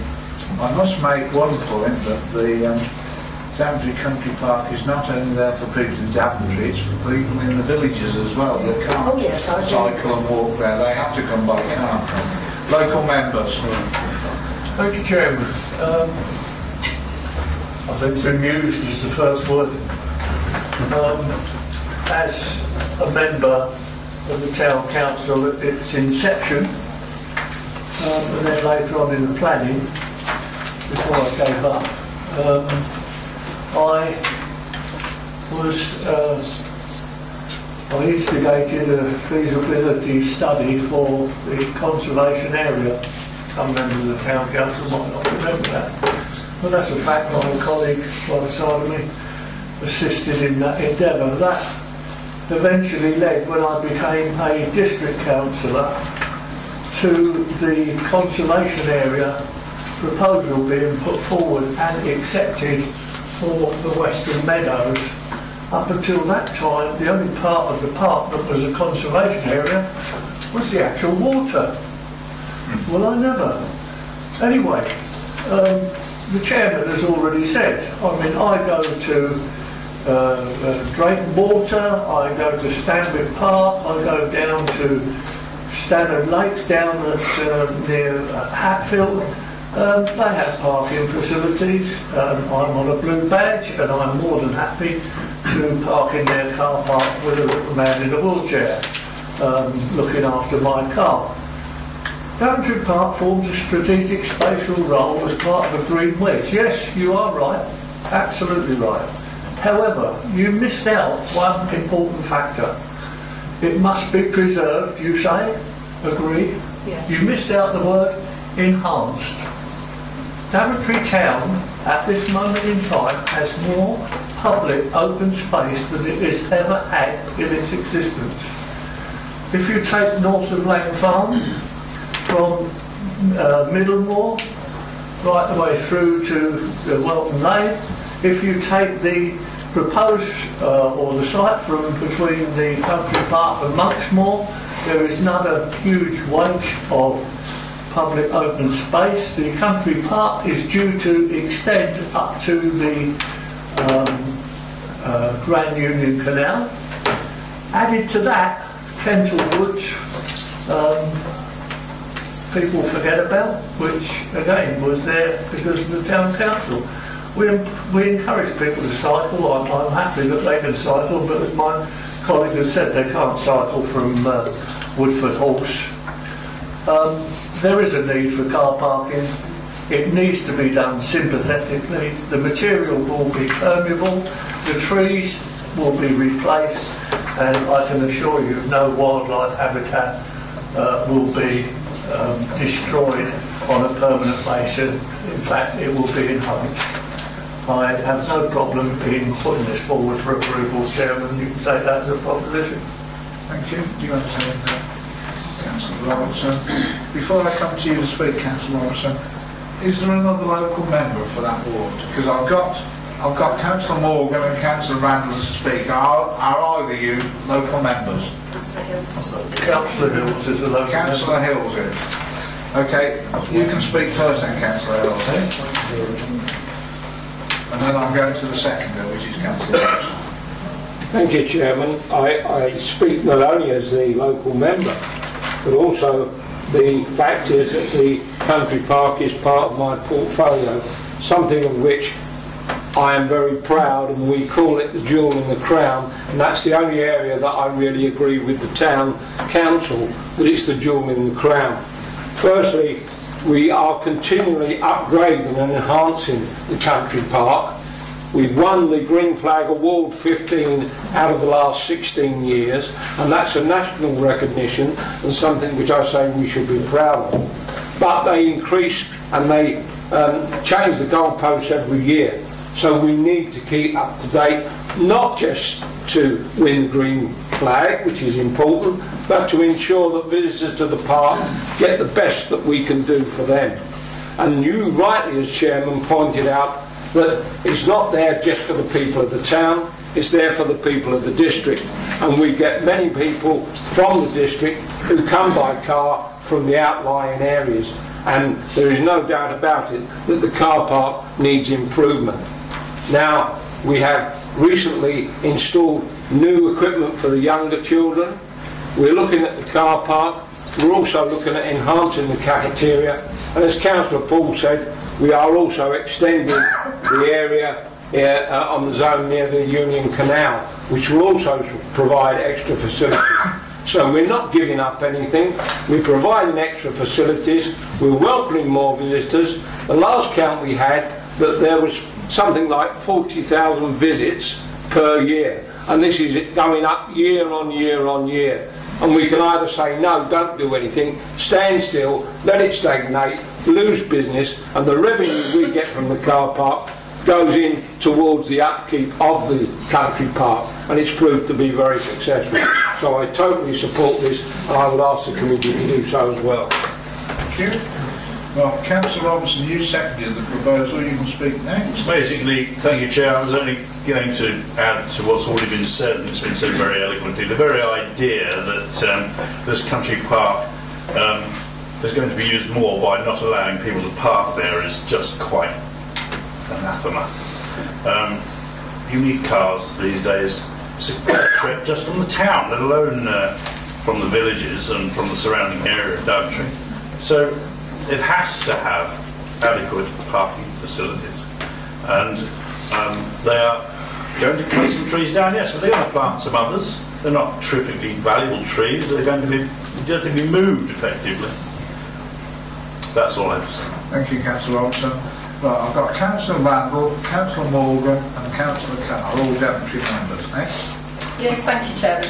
On page 192, on the second paragraph, it says the rationale behind this application for the additional parking area is that parking often overspills onto Northern Way. When? You know, that is the big question to me, is overspill along Northern Way. There's bollards along Northern Way. I've never seen cars parked along Northern Way. So for me, that rationale, I don't understand. That's the thing that I really don't understand. A lot of local people don't park in the car park because many people use that park 3, 4, 5 times a week. So they don't park in the car park because they have to pay. They don't park on Northern Way though. They park more in they park over by the Queen of Hearts in the car park, or they will park further up into the estate. So whether you increase those parking, they're still not going to come into the country park the way that you do. And the other thing, I don't know how many of you have used the country park. Do you use the country park? No, of course I have. Well, in the top field, we've got overspilled car park. It's not very often used because the car parking, generally you can get a space in there. So to me, it's all sits behind this rationale. Rationale parking on Northern Way. No, sorry, don't agree with it happened. And neither do many local people that I've been asking who live there. How often do you see it happen? One of my teams actually manages Country Park, so I can advise that the overspill car parking area, which is the field in front, that is used on occasion, that is open for some events, but it's certainly not permanent parking, and it is only when we've got a big event planned. For one, and it is an issue. We have had issues been reported with the police. It does happen when there's busy weekends and things that there has been frequent parking on Northern Way. This has been witnessed many times by the people doing events. It's been reported by the Rangers. It's been reported by my team who operate events in the park. So it does happen on occasion when things are on and during holiday weekends, that sort of thing. So it is an issue from time to time, and you know, it's very regularly on a weekend. The car park is filled to bursting. It is a relatively small car park for the size of the facility. And sorry to contradict you, Councillor Hills, but I think it's 400,000 visitors a year. Yes, I should have said that. I looked at my notes. What's the north between people?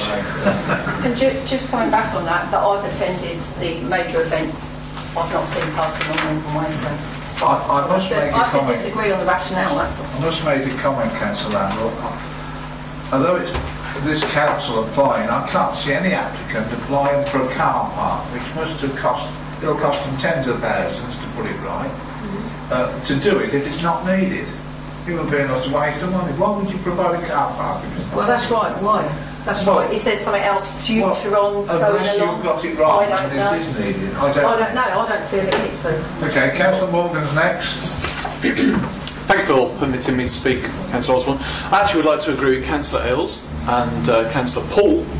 And I have some sympathy for the point about parking on Northern Way, which Councillor Randall mentions. However, from my own surveys, and I'm sure also Councillor Wesley would have picked this up as well, but when we have toured Ashby Fields across the road from there, we have a number of residents actually saying that they parked, users of the country car park actually park in those areas, and it's a major inconvenience and often a safety issue for them as well.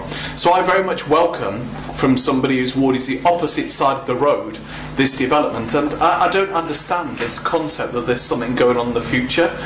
At the end of the day, if the councillor are applying for this, it's because there is a requirement. As for the biodiversity issues, the replanting will replenish what is lost.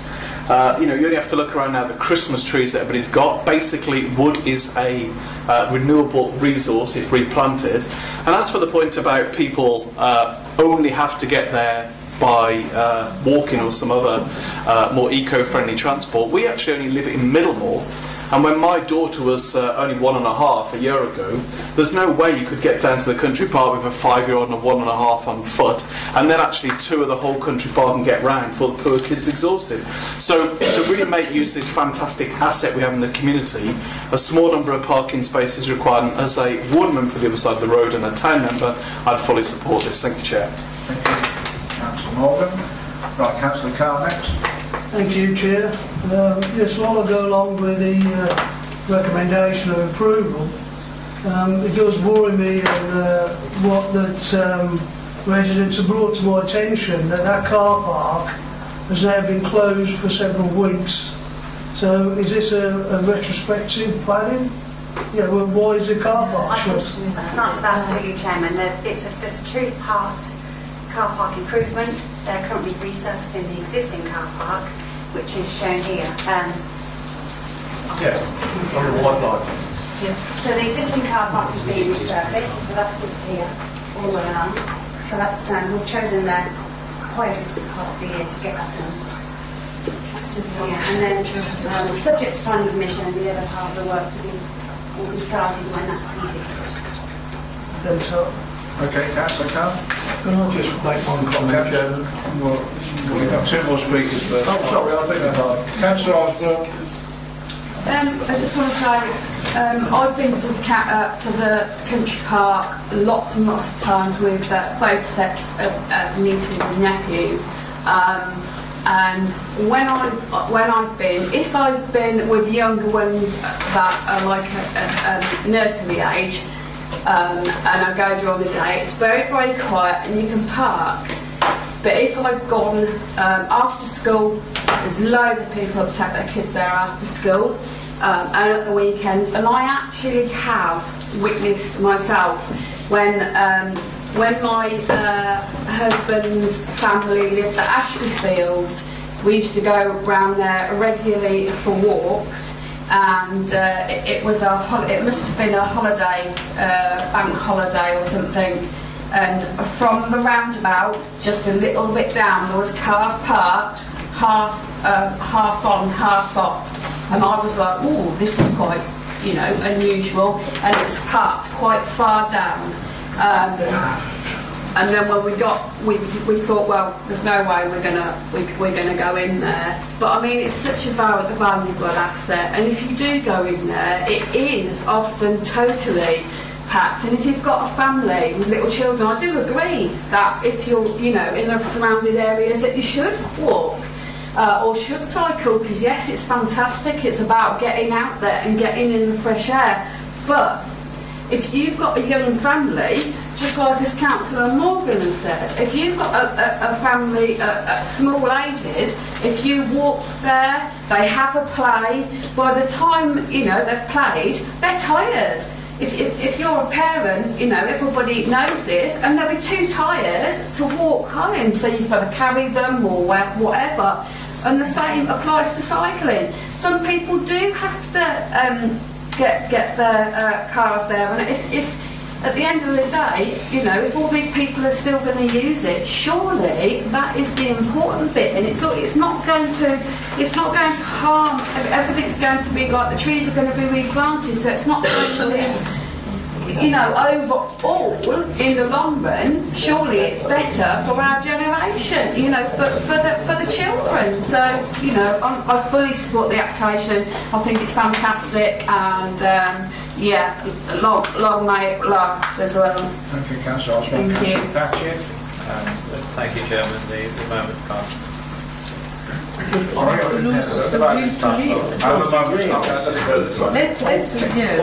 Councillor Ed. It's basically just for information, because something that has been said. I did go down today. I do agree with this completely. I'm full of approval for it. I do think we need extra parking. But I did go down today, and just to say the car park is not completely closed. They've done about a third of it and it is now opened, and they've moved the gates further down, and by the look of it, it won't take long to finish the rest. Thanks for the information. You're very welcome. We have a proposal of the Can I just application. make one brief comment? Oh yeah, sorry, I did forget your comment, yes. 400,000 visitors is justification for extending the car park. Thank you. Proposal of the application be approved, which has been seconded. All those in agreement, please show.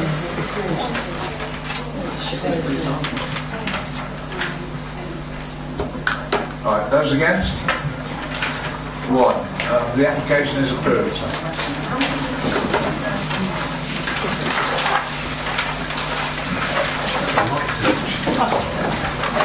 Right, now we get to the one that I was trying to do last time, which is Pittsford. 0961. Thank you, Chairman. This is a site within the confines of Pittsford, land to the rear of Wickett's house. The site benefits from planning permission for the construction of a single dwelling. Therefore, the principle has been established on site. The extent of permission is between Wickett's house and Gardner Cottage. There is a diagram before which we have got. This is an outline application for the construction of a single-storey dwelling. The access and siting is only proposed at this stage.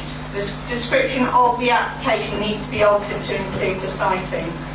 If members agree with the officer's advice, only one dwelling can be constructed.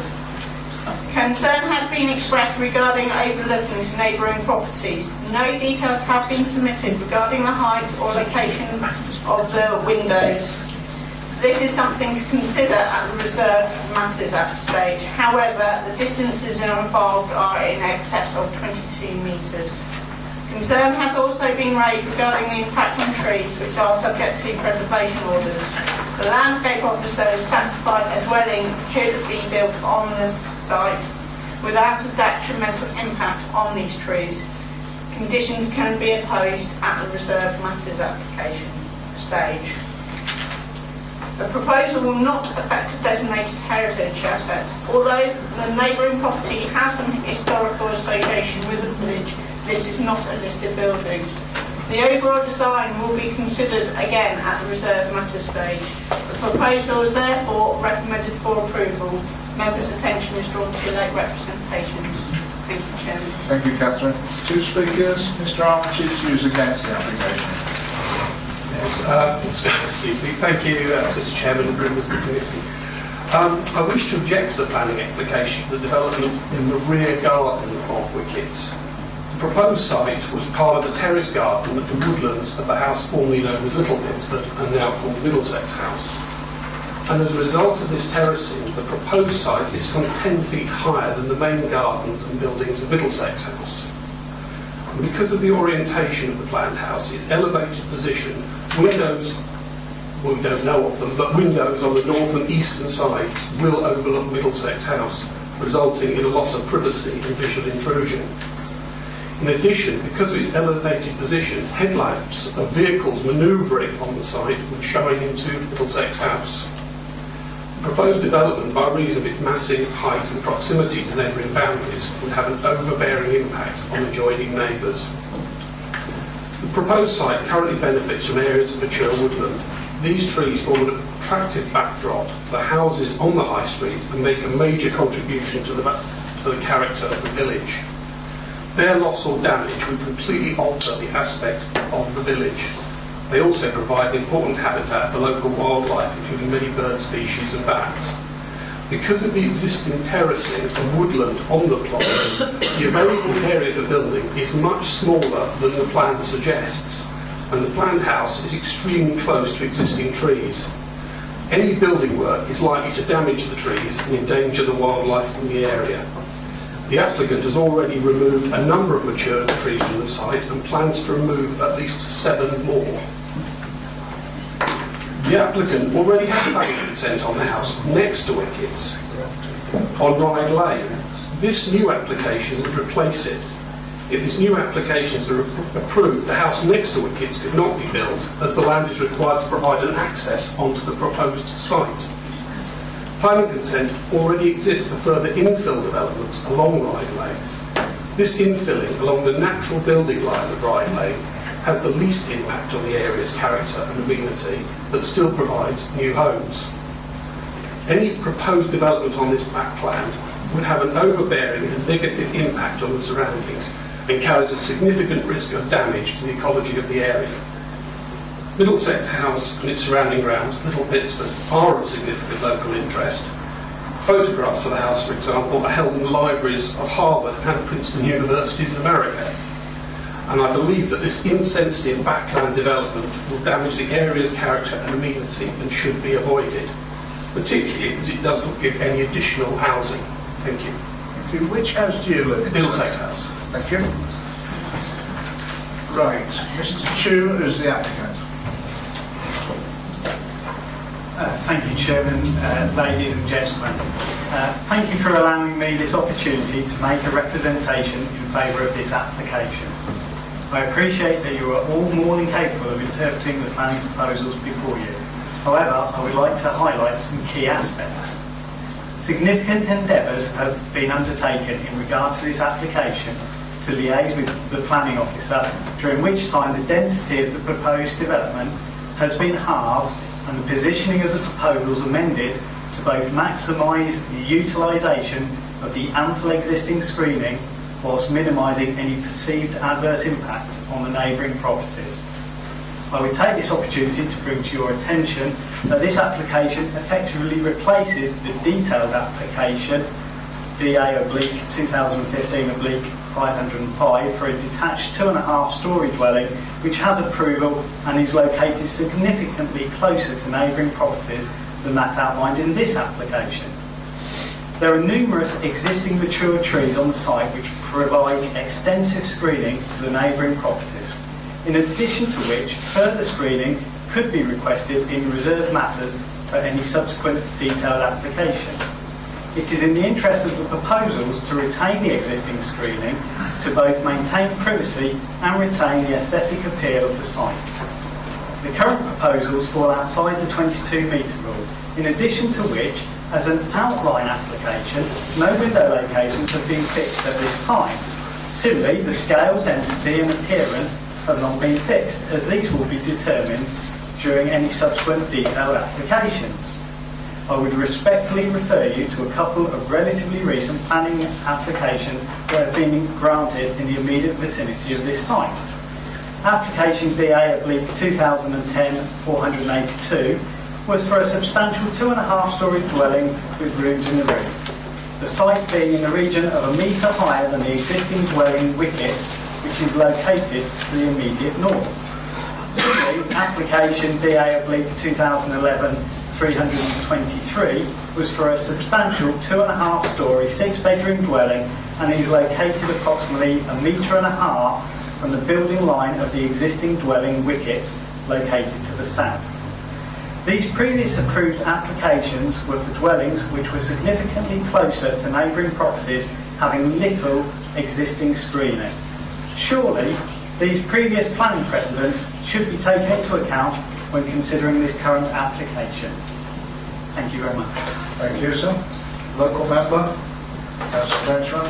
Thank you. I might have more of an opinion on this application. I was unsure about it, and I have talked to the parish council and got their views on it. And I have to say that they, and to some extent myself, are much more comfortable with the existing application for the house at the side rather than the house that's currently under consideration. So I don't quite know how you go about dealing with that. The trees are a big concern because they do form a backdrop to the conservation area in the village. They form an important amenity to people in the village. As I understand it, a number of trees have already been cut down before TPOs were put on them, and the TPOs that have been recently put on, and perhaps officers could advise me, are being appealed, if that's the right word, so that trees can be cut down. There's an application in That's for works, the TPO trees. I believe there's might be some removal as well, but that's still being considered by our landscape officer. The positioning of the houses, I haven't been to that particular site recently, but the trees on site are quite large, and I understand that the house, as proposed, is built right up to them. And as we know, that the roots of trees go out to the edges of the canopies generally. So, as you can see, it's a very rural part of the village. And I think that I would like to explore the possibilities of finding reasons to refuse this particular application, because we prefer the siting in the aspect of the existing application if their house has to be built there. And we don't understand why there is this application to change it when the other one has been accepted.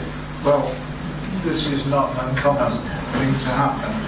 The applicant then has the choice of which one they will build. They can't build both, as it's been said. So we are purely dealing with the second one. I know, I realise that, and I'm for reasons of, and I don't know how you phrase it, the protection of the trees, and also the scale and massing and the overlooking and the loss of amenity at Middlesex House.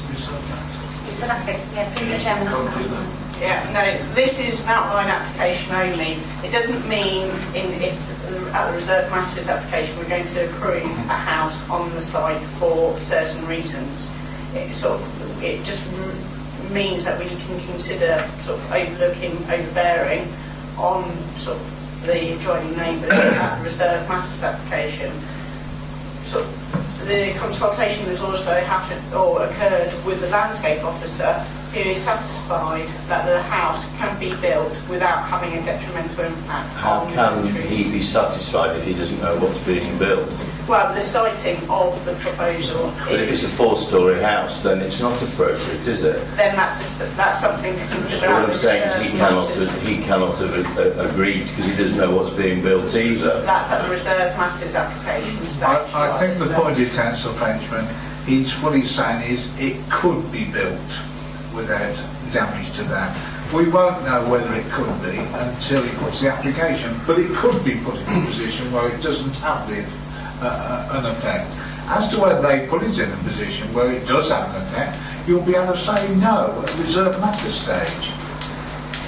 So that's correct, isn't it? Again, for you, Chairman, what's before members is the siting. So the siting of the building is on that site. What is not before you is the design, the appearance, the lighting of that building or the fenestration, whatever. But the siting is as before, is on that drawing, it's on currently on display. So that siting is the siting that the landscape officer has assessed. The same landscape officer imposed the tree preservation order. So I would guess that having imposed the tree preservation order, the landscape officer is satisfied with the siting that's on that particular drawing with respect to those trees that are the subject of the said TPO. Okay, thank you. So, Chair, one last point then. That means then that we could end up with anything from something the size of a garden shed up to something the size of a small hotel. It won't. We've no idea, have we? Again, for you, Chairman, no, you end up with a building sited as shown on that drawing. What is within your control is the design, the appearance and the height of that building, and indeed the fenestration. But no, those are matters that are the subject of the reserve matters application. Does it have to fall within that footprint? But that's the siting of the building that they're seeking permission for, and you're being asked to consider. And similarly, the siting of the garage that's shown in that drawing. As it's Christmas, I'm going to say some strange words. I have some sympathy with Councillor Frenchman. As it's Christmas, I'm going to say that. Put it on the card. Because there is a difficulty with this. There is a full permission in existence, which you're saying on balance I slightly prefer, which also has established the principle of development on this site. And the applicant here is saying, he's putting in another application for development in principle on this particular site. So the only difference is the siting slightly further out. So if you're going to find reasons for refusal, you have to deal with it in that very narrow lacuna of the fact that the siting has moved slightly across. Because beyond that, this is simply an in-principle application, and therefore beyond that, the principle has already been established. Does that help make sense of the difficulty you might Right, Councillor Irving-Swift next. Yes, one of the speaker said, because I could not see on Google Earth, said that it was 10 feet. Is that what I understand? Yes. Of difference between the two houses. And 10 feet, it's, in my things, it's 3 meters. As you can see, this is the I rear. cannot understand really how the two houses. So yes, can you explain? This is the rear of Middlesex House, which is the neighbouring property. As the photo is being taken looking towards Middlesex House, the site is behind us, and you can see that there is a drop in level between the site and the applicant or the neighbouring property. So but the site is You can't speak. Oh, sorry. This is that the site is 3 meter lower, and because I used to live somewhere and I had 3 meters of 3 meters, and I had a property below it, you do oversee completely the neighbors. That is more my point. If it's 3 meters and you have something built, you really are on top of the other neighbors.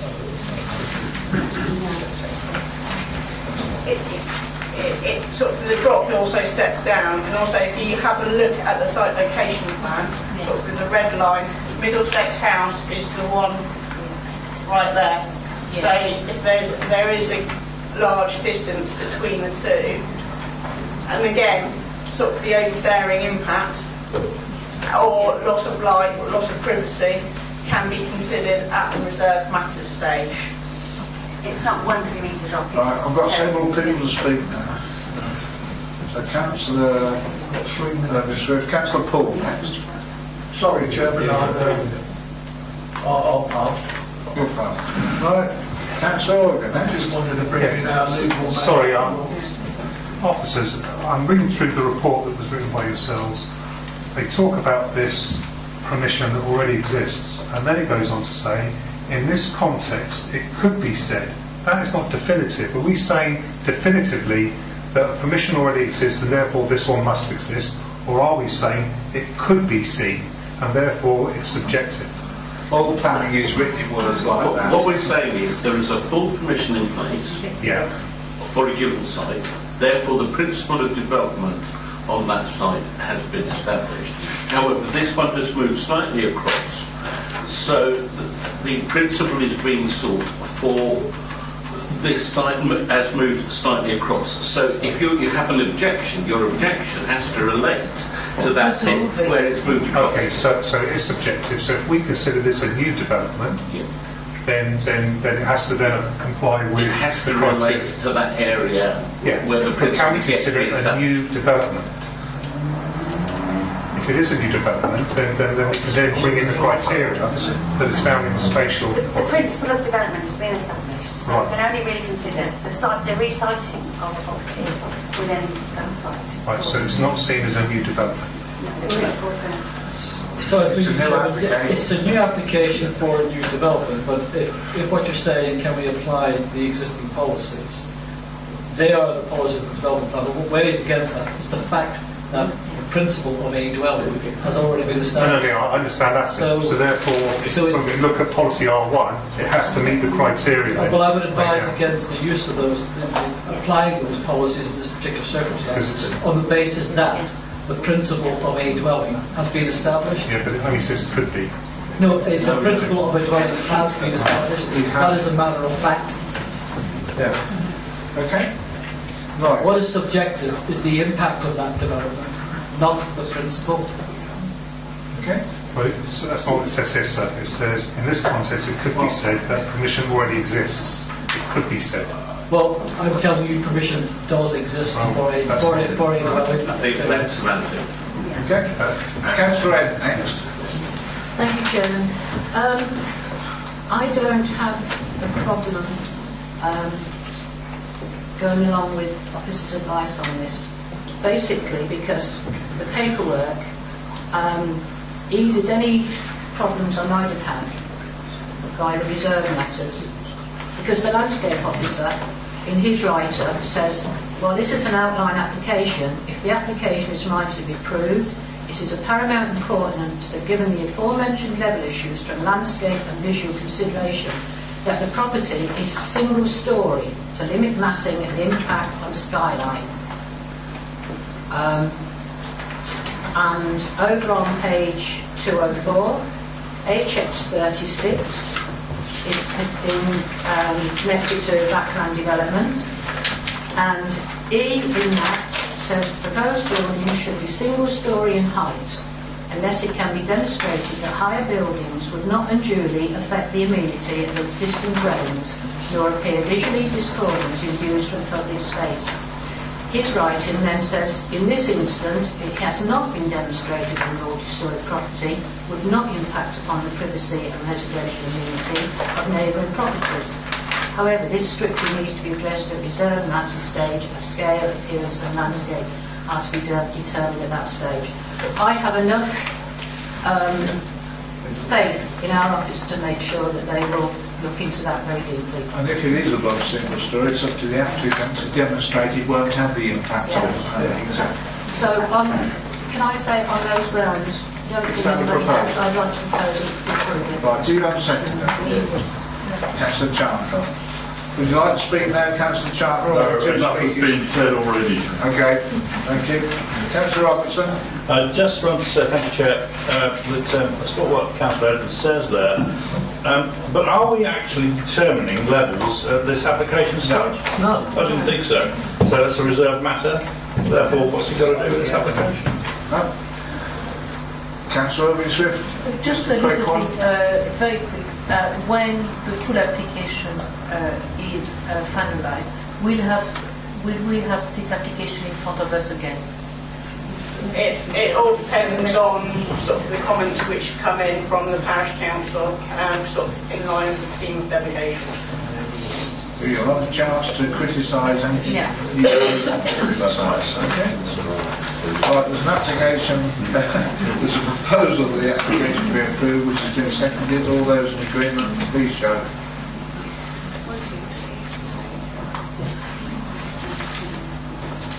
Right, those against? There was the one abstention, I think there was. We're all there.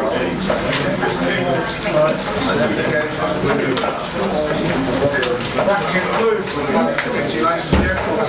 May you all have a nice Christmas. Merry Christmas.